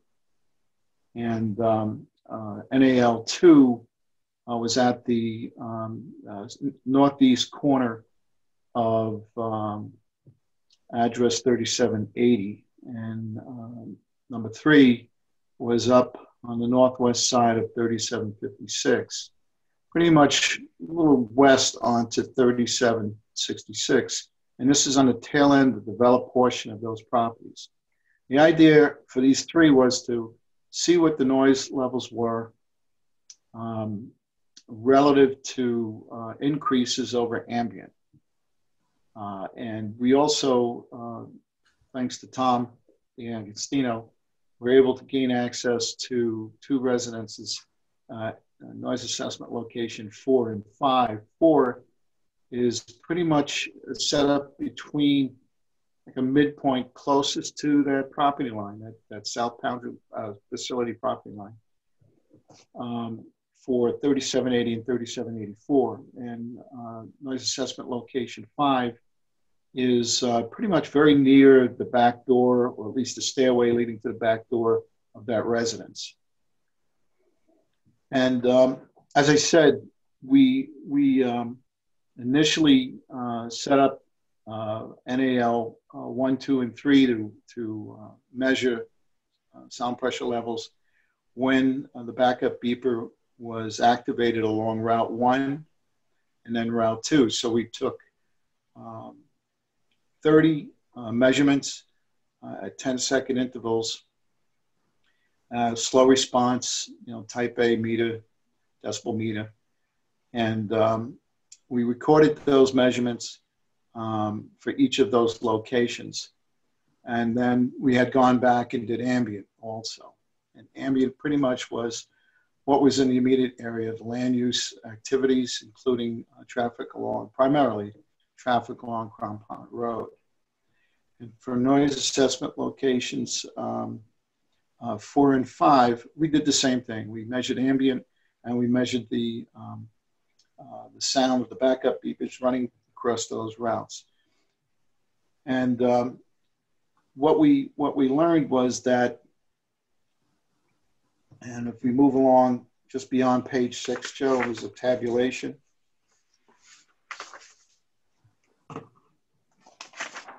One more, there you go. Okay.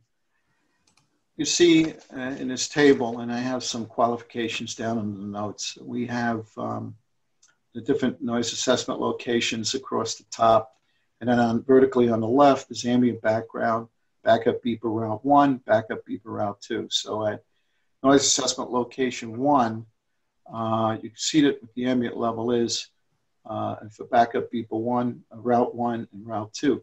Now keep in mind, these are level equivalents, which is a calculation that's recognized by planning boards and pretty much regulatory agencies to measure sound levels, various sound levels over a period of time, which when assessed will give you a good idea as to whether or not you're going to get complaints from residents. And so that's highly recognized. So those were calculated. We included the calc sheets for those LEQs that were calculated.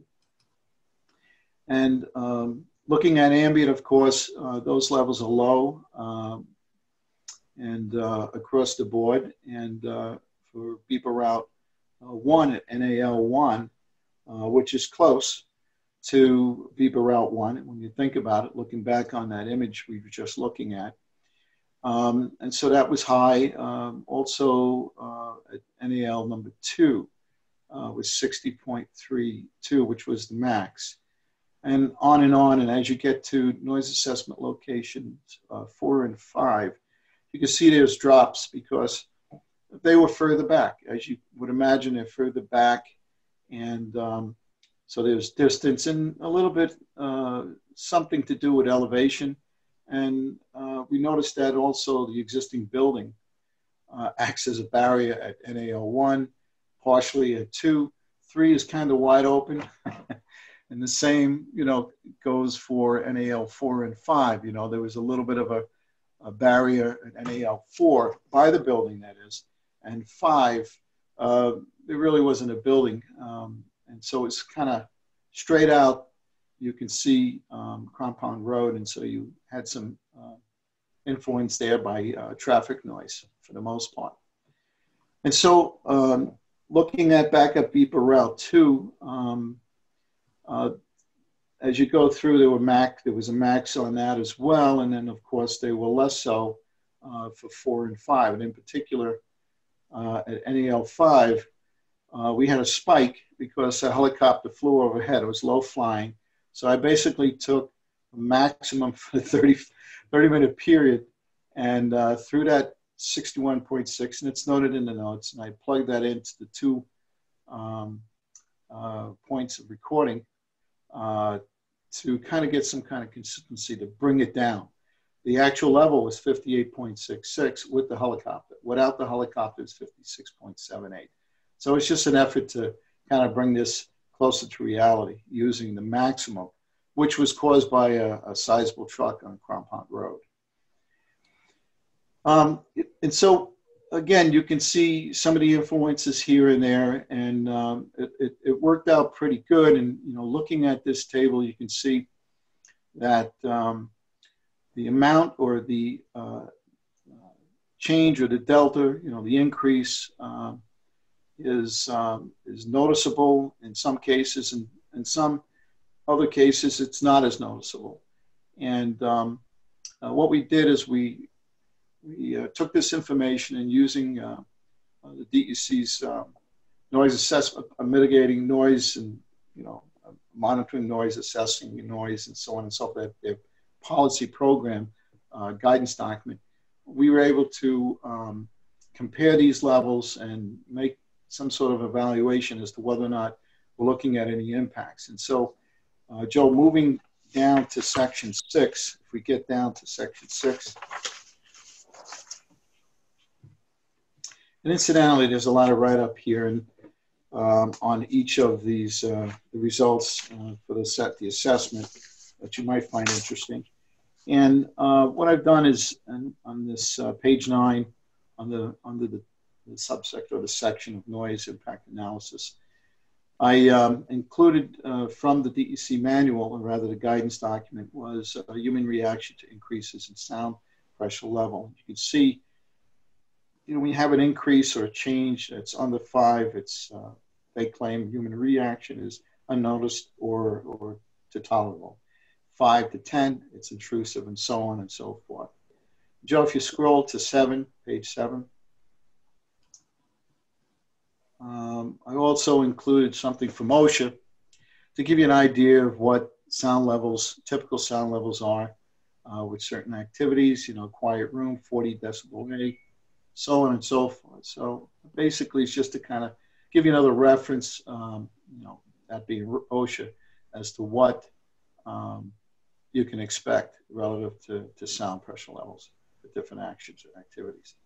You know, keep in mind, when we were looking at noise assessment locations 1, 2, and 3, I personally was looking to see how close we were getting to 62, 65 decibels, because typically surrounding municipalities and have ordinances that have thresholds for the nearest residential property of 62 or 65 decibels.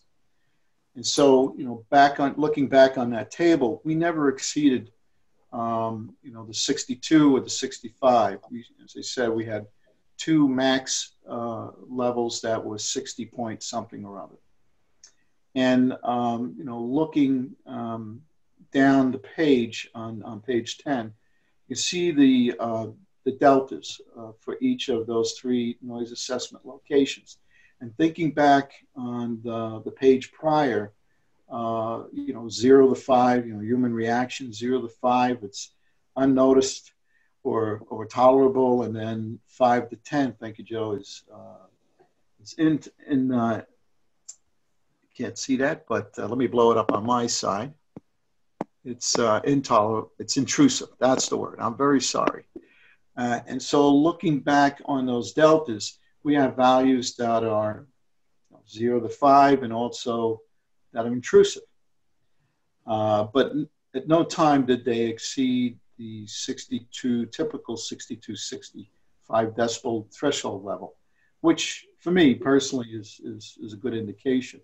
And Joe, moving down to the next page. Mr. Russo? Yes. If I can interrupt for 1 second. Yes. This is unbelievable information. If you're Mr. Campolo up in his house at 2 o'clock in the morning on January 20th, and they're backing trucks up, are you going to hear it? It's hard to say, because I don't know where he is, if he's part of that group. There is a possibility. Typically, windows are closed. That's what they say in these guidance documents. Right. And you know, we didn't measure sound levels at, you know, in the morning. Right. What we tried to do is to put that truck right up against the line and have it be continuous. Now, you know, the trucks are not going to drive back and forth along the south property boundary, They're going to be a little bit internal.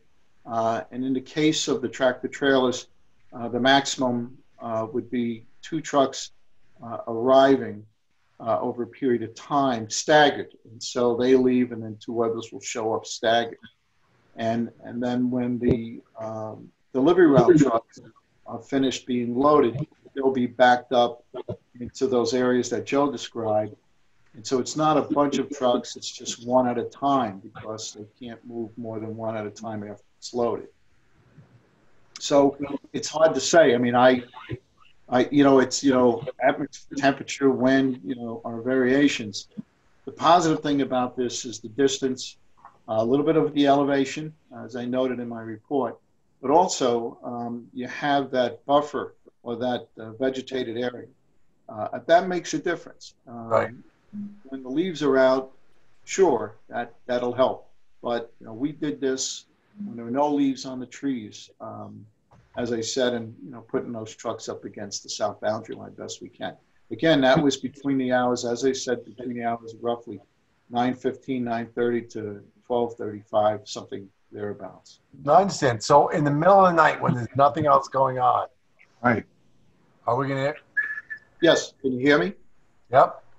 Are we going to hear that beep if we're in his house? I would imagine you will, but to what extent, it's hard to say. It's not going to be. It's not going to be.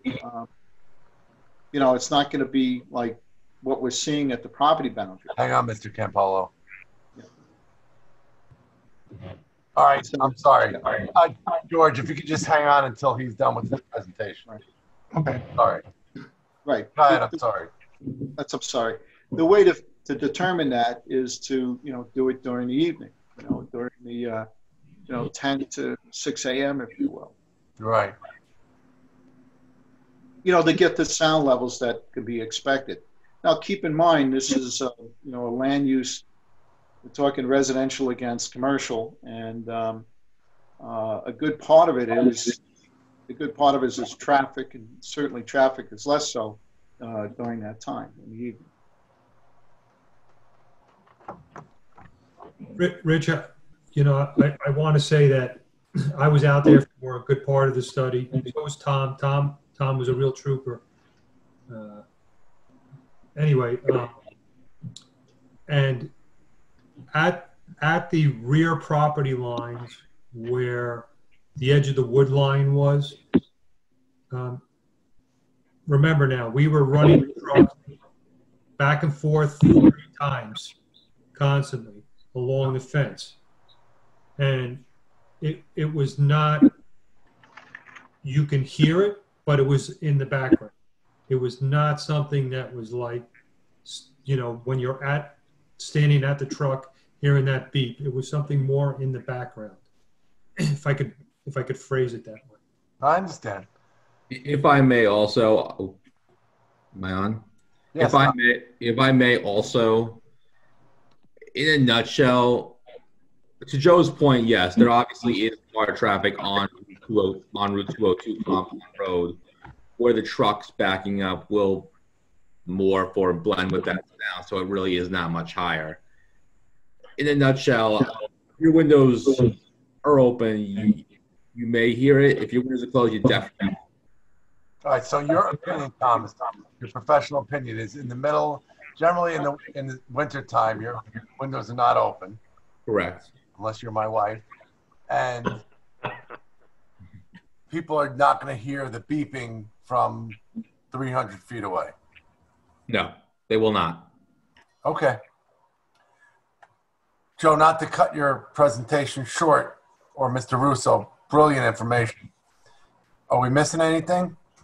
Tony, are you done? Well, I just wanted to reiterate that if you go up one page, Joe, to 11. Okay, those are the noise assessment, those levels for 4 and 5.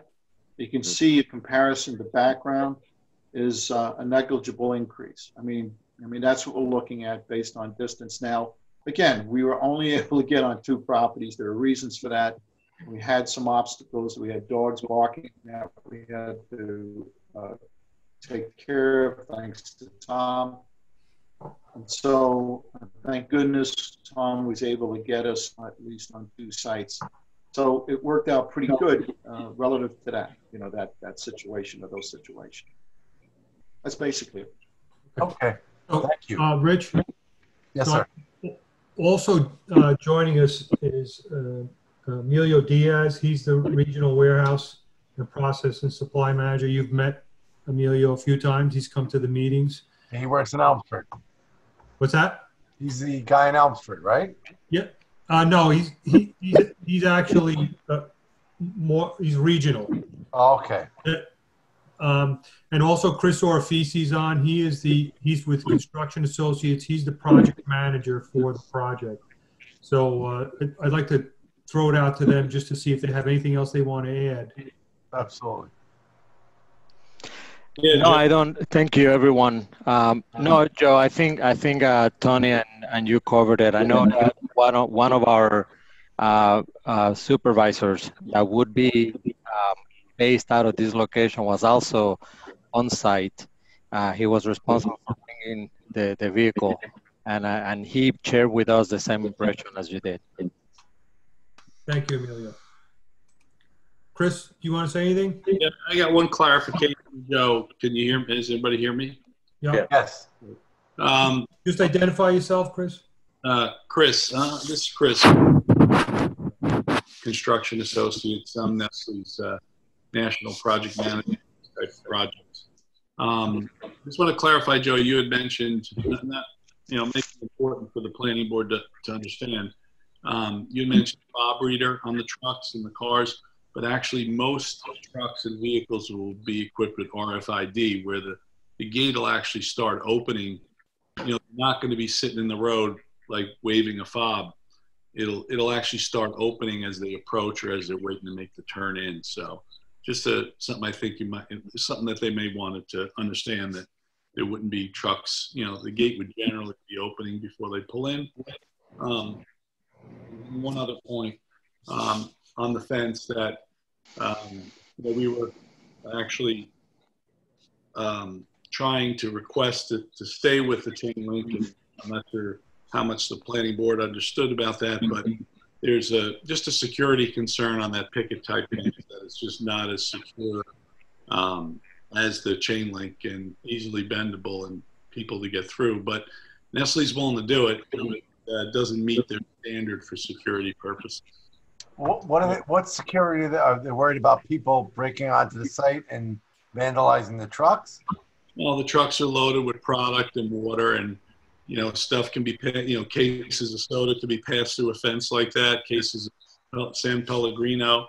So that's why their standard requires a chain link. I mean, it's easily bendable in and pass product out through a picket fence.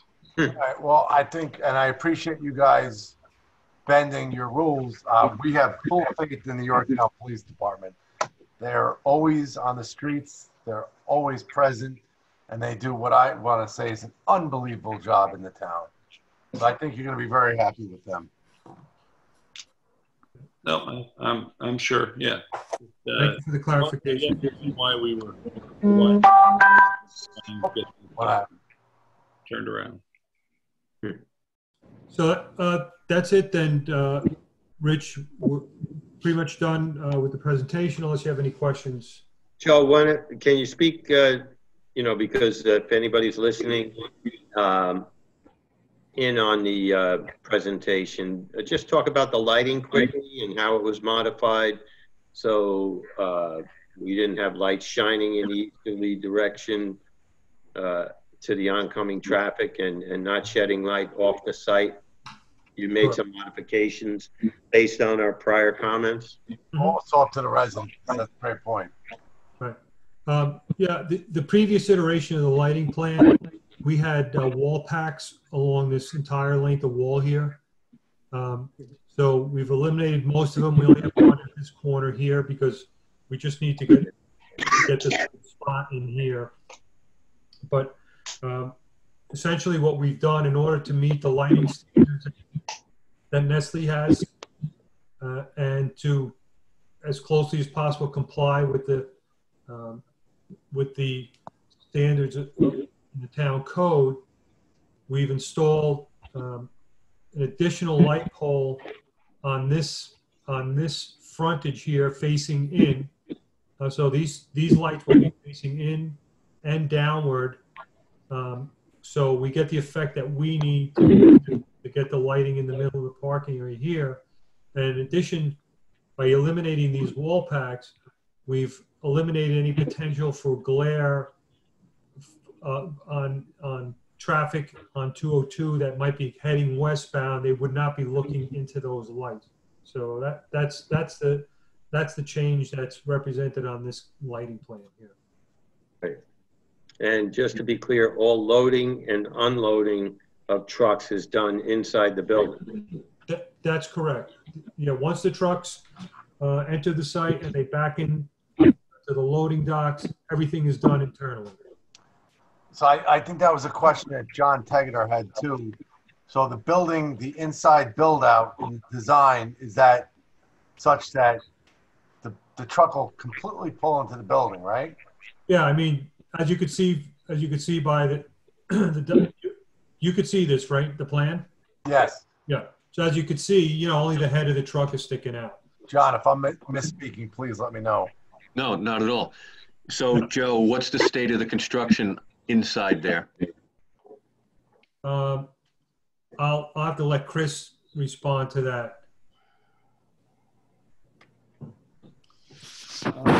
As far as the state in of the loading dock, they're pretty much in place. They're probably I'd say 80% complete. Is that a column line that it butts up against? Not in what they're east to west or north to south. The back of the trucks. East to west. Yeah, actually, we had to actually relocate. So we did some structural work and relocated some columns so that it wouldn't interfere with the doors. Oh, wouldn't it? What about where the actual dock is? Did you move some columns there as well? In the exterior, the interior of the building, where the back of the trailer connects up to the dock, to the floor. I think we relocated one column in that area. One column. Out at the front, we didn't relocate any columns because the wall openings the panels were big. Yeah. One thing, most of these trucks, there's drop and hook, so that they won't be sitting there with the trailer sticking out. There's overhead doors, and the trailers will be inside with closed doors. So you're going to drop the trailer, and the tractor will drive off, and how's that going to work? No, they drop. Well, what'll happen is the product will come in, and they'll empty a trailer, and as the trucks unload the empty water bottles, they go in a trailer.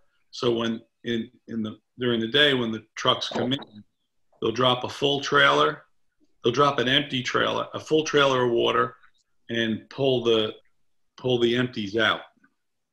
So in essence, for the most part, the garage doors will be closed most of the time when they're loading and unloading. Oh yeah. Because in the winter, you don't want the water to freeze or the products. Right. To freeze.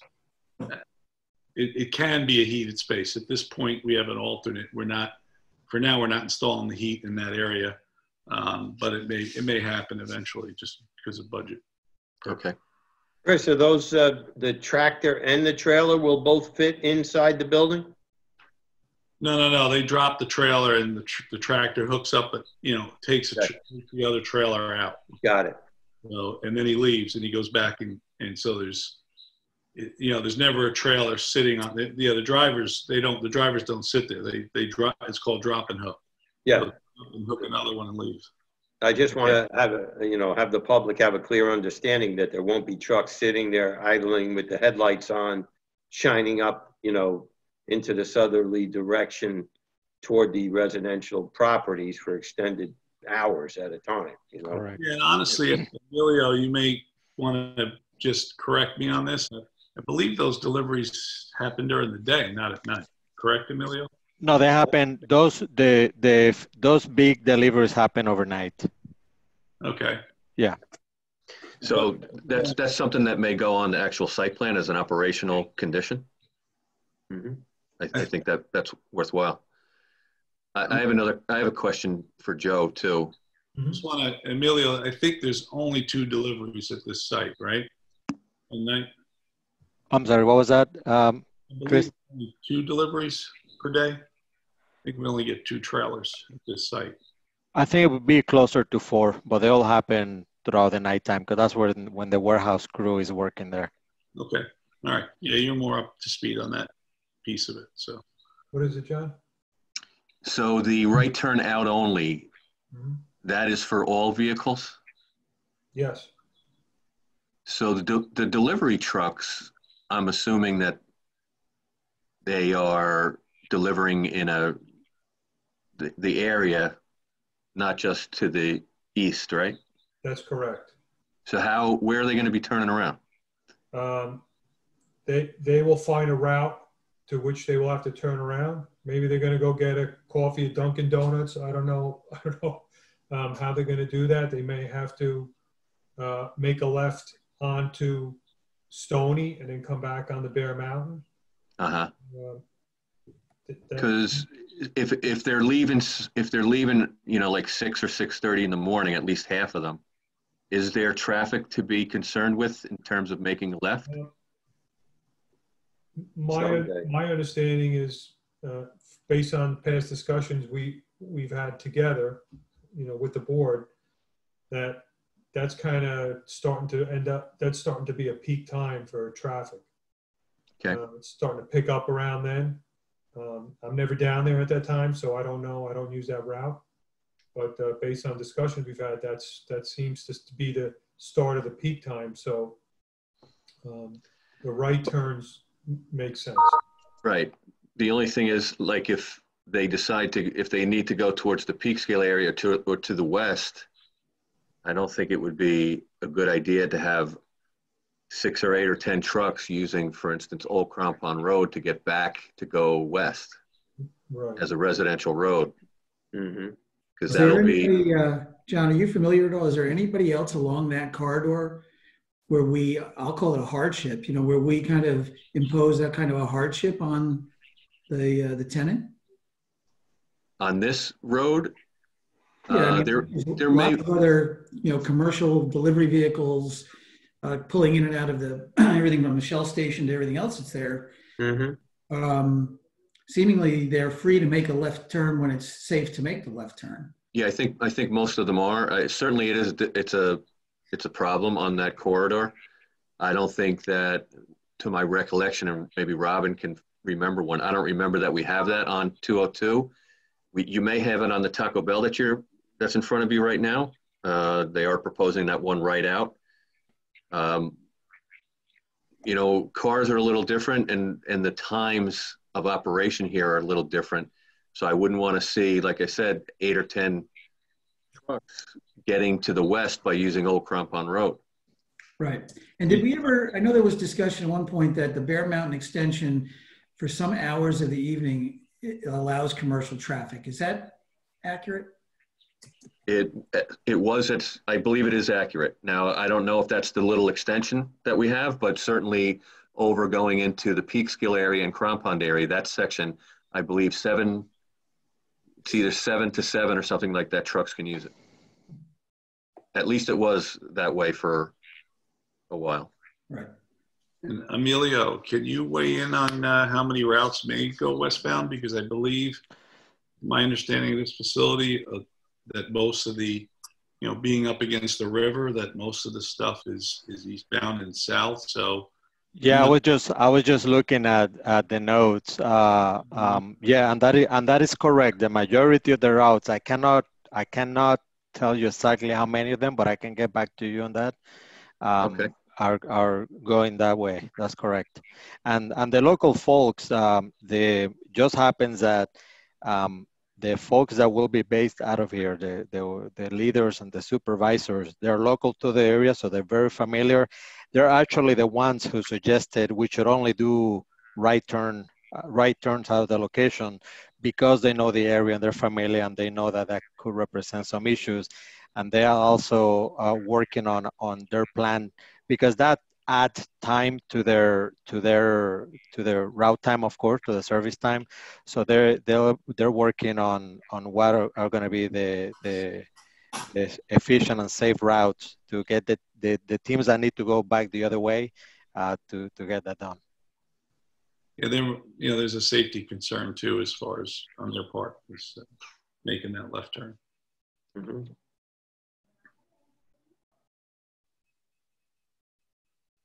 John, so it kind of sounds like. Well, you missed anything on your end, Joe? I was just gonna follow up, John, it sounds like the amount of trucks that are gonna need to circle back aren't that many. So. Okay, well that's good news, and if Emilio could give us the data for the file, that'd be helpful. Yep. All right, Joe, anything else? I'm fine unless you have something for me. Any comments from the board? Yeah, I have a comment. I think that it's very erroneous to have no left turn. If those tractor trailers coming out of there, 53 footers, where are they going to turn around? They're going to go down to the BJ's and go in and come back? I mean, I drove a trailer once, and you're very conscious of what's going on. I mean, don't these guys give them the benefit of the doubt? They'll move into traffic when they know they can.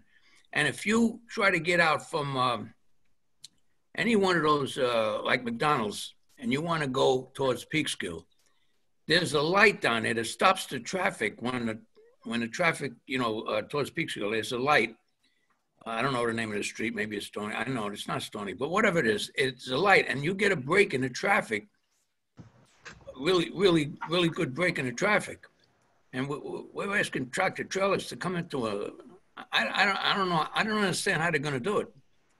You got a big truck there. You got to turn them around. Where are you going to turn them around? That's a good point. If we're limiting the hours of the deliveries of the tractor trailer to the middle of the night, there's probably not going to be a lot of traffic there, and it'd probably be easier to go left and go right and turn around. I think you're thinking about the light at Lexington, Bill. Yeah, right. That's it, Lexington. But now that I'm hearing about the restricted delivery times, there's probably not going to be, and maybe Emilio can speak to this. Are they going to be between 8 o'clock and 12 o'clock primarily, or between 12 o'clock and 8 o'clock? What is it, 10 o'clock at night to 8 o'clock in the morning? 8 to 2 p.m., 8 to 2 a.m. 8 to 2. So we will have traffic in the evening hours then. And John, from my understanding, is the trailers actually are going to be coming down 60. They're coming from Massachusetts, so they're actually going to be coming from the east and going back to the east. Oh, okay. I mean, you may get one that's going to go west. I don't know, but right. Most of all the products coming in from 684. That's okay. Yep. So as far as trailers, but Will did make a good point, because I've been there a lot, and I do notice that break in the traffic from that traffic light that's up, towards the west. You do get that break from that red on that light for whatever time that is. So right. It is a good point. Right. Okay. Joe, anything else? Nope. John? I'm good for right now. Okay. Thomas, everything noted? Yep. All the neighbors have been notified. Okay. Jim, any issues? No issues. All right, Robin, we'll open it up to the public. I know Mr. George Paul has been waiting very patiently there to talk. That's quite all right. Can everyone hear me? Yes. We can. Okay, good. I would like to ask Mr. Russo to put that aerial photo showing the noise assessment locations back up on the screen. Joe, you got that? Yeah, hold on. Okay. Just so everyone can gain perspective on where I am. Great. In some aspects, this works easier than the boardroom. Yes. I had to use a magnifying glass on the screen here. Okay, so I am the house to the west of 3784. I'm at 3790. And all those woods back to the property line of the subject building is my property. From Old Prospect Road to the property line with the subject is a total of about 400 feet. Now, all those woods look wonderful in the aerial photo, but if you come here right now before another week or two passes, you can stand on my deck and count the bricks in the back wall of the Verizon building. My time in this house goes back to when the Verizon building, when Verizon was very active in the property, and they had 10 or 12 or 15 line trucks going out, mostly in the morning. And in the cold weather, they would go out and start them up and let them run, and it would shake my house. The bulldozer that they've been using on the property the last 2 months, and he starts it up 7:30 every morning. If you're sitting in my living room in the front of the house, 40 feet from Old Crampon Road, you can feel the vibration in the house. So, and you'll see my property lines up directly with those loading docks. So I'm a little concerned about the noise of the truck motor itself, the backup alarm, and the headlights, for one. And then did those wall pack lights at the back of the building, were they also changed, or are those still going to be there? Verizon, a couple of years ago, when they were still there, had put new lighting in, and it was hideous at night. So those lights along the back of the building are being replaced. They're being replaced with lighting that's going to be adjustable, so it could be pointed downward, away from, or not, directly towards your property. You wouldn't believe the light I get here from the diner. No joke. What about, can they put up some type of a wall like you'd have along, Route 287, like a sound barrier? It's like 12 feet high or something that would block the light and the sound, possibly. Well, the lights, the wall packs, and Joe and I discussed this, I think, the wall packs should be pointed down, and I'm more in favor of ones that are not adjustable and that are fully shielded, and are in full compliance with the lighting code. Yep, that's fine. Yeah, what about poles at the back of the property? Say again? Lamp posts at the back of the property up against the fence between my property and theirs pointing toward the building. Those are being eliminated. Any lighting should be fully shielded so you can't see the light source with your eye. That's the code. And what happened with the discussion, Joe, with the webbing on the chain link fence? Well, when you're out there and you see the topography, clearly you have a site that's very flat, almost completely flat, and the angle of those headlights in comparison to where those homes are located, because there's quite an elevation difference.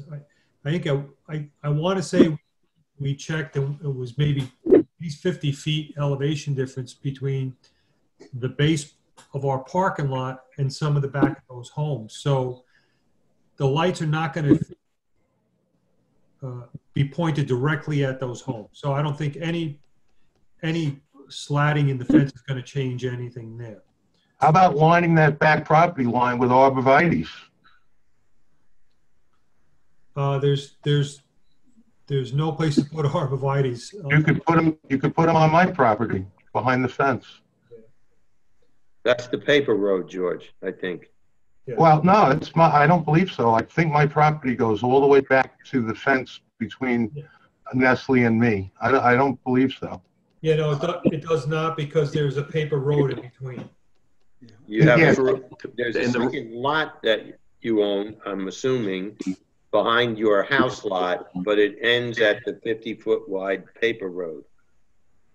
Oh, I see what you're saying. Okay, so the 50-foot wide paper road would actually be what butts up against the Nestle property. Correct.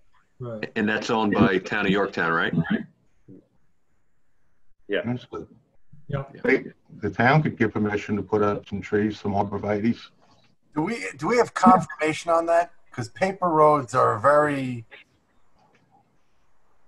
iffy situation. It could be half the property is owned by Correct. 3775 compound and half are owned by the other. It's very iffy. I could try to find my survey, but I wouldn't expect you to wait for me to do that now. No, but Mr. Campolo, it wouldn't be on there. It's where you have a road that's not been dedicated to the town, and sometimes it falls back to the middle of it, and it's split by the two adjacent property owners. Yeah, I remember when they came, they were talking about buying my second lot to put that low-income housing about 7, 8 years ago, 9 years ago. Town was never doing low-income housing. Not low-income, I'm sorry, affordable. The development went in across from DJs, I'm sorry. Right, exactly. That's it, yep. Yeah, Rich, when we did the MRI building, which is on the, Here, I could show. West. Yeah, just west on the other side of the little cabin. Yes. We studied that. As a matter of fact, we had an exit for a future discharge point coming out onto Requa Road. The planning board had to look into that. And at that point, I don't know, John, I don't know if you remember, but I kind of remember it was still a town. It was still in the town's possession at that point. Yeah, our information that it's in the town's possession, but we haven't really looked that deep into it. We'll try to do a little research on it, but I believe it's in town ownership. And if, there's always those conditions where people that are abut paper roads sometimes have certain rights that go to the middle of the road, which would then possibly give Nestle rights to the middle of the road too, but I don't think that the town gives up their rights even if that's the case. Yeah, and I think it came up in the Kia application too. Wasn't there something? Yeah, well, way at the other end of it. Yeah, and the Yorktown Medical, we actually did the site plan with an eventual connection to the rear. Right. In anticipation of that becoming a road. Jim, any input? Yeah, I've had a lot of experience with paper roads, and you're right. The ownership is always somewhat nebulous.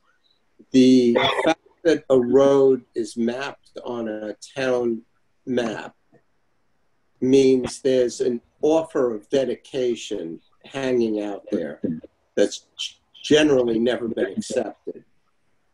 And it can be accepted by the municipality at any time, unless all property owners on both sides revoke their offer of dedication. There's also a line of cases that if this road appeared on a subdivision map, the filing of that is an implied offer of dedication to the municipality of the roadbed. So it may be owned by other parties with what, for lack of a better term, I'll say, an unaccepted but potentially accepted easement for road purposes hanging over it. Okay, so at some point the town decides they want to build that road. Ultimately, the town could accept to do that. That's correct. Okay, thank you. All right, Joe, you got anything else?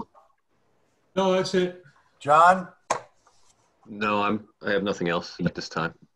Thomas, you said everything's been noted correctly, right? That is correct. All right, Robin, we'll open up to the public. Outside of Mr.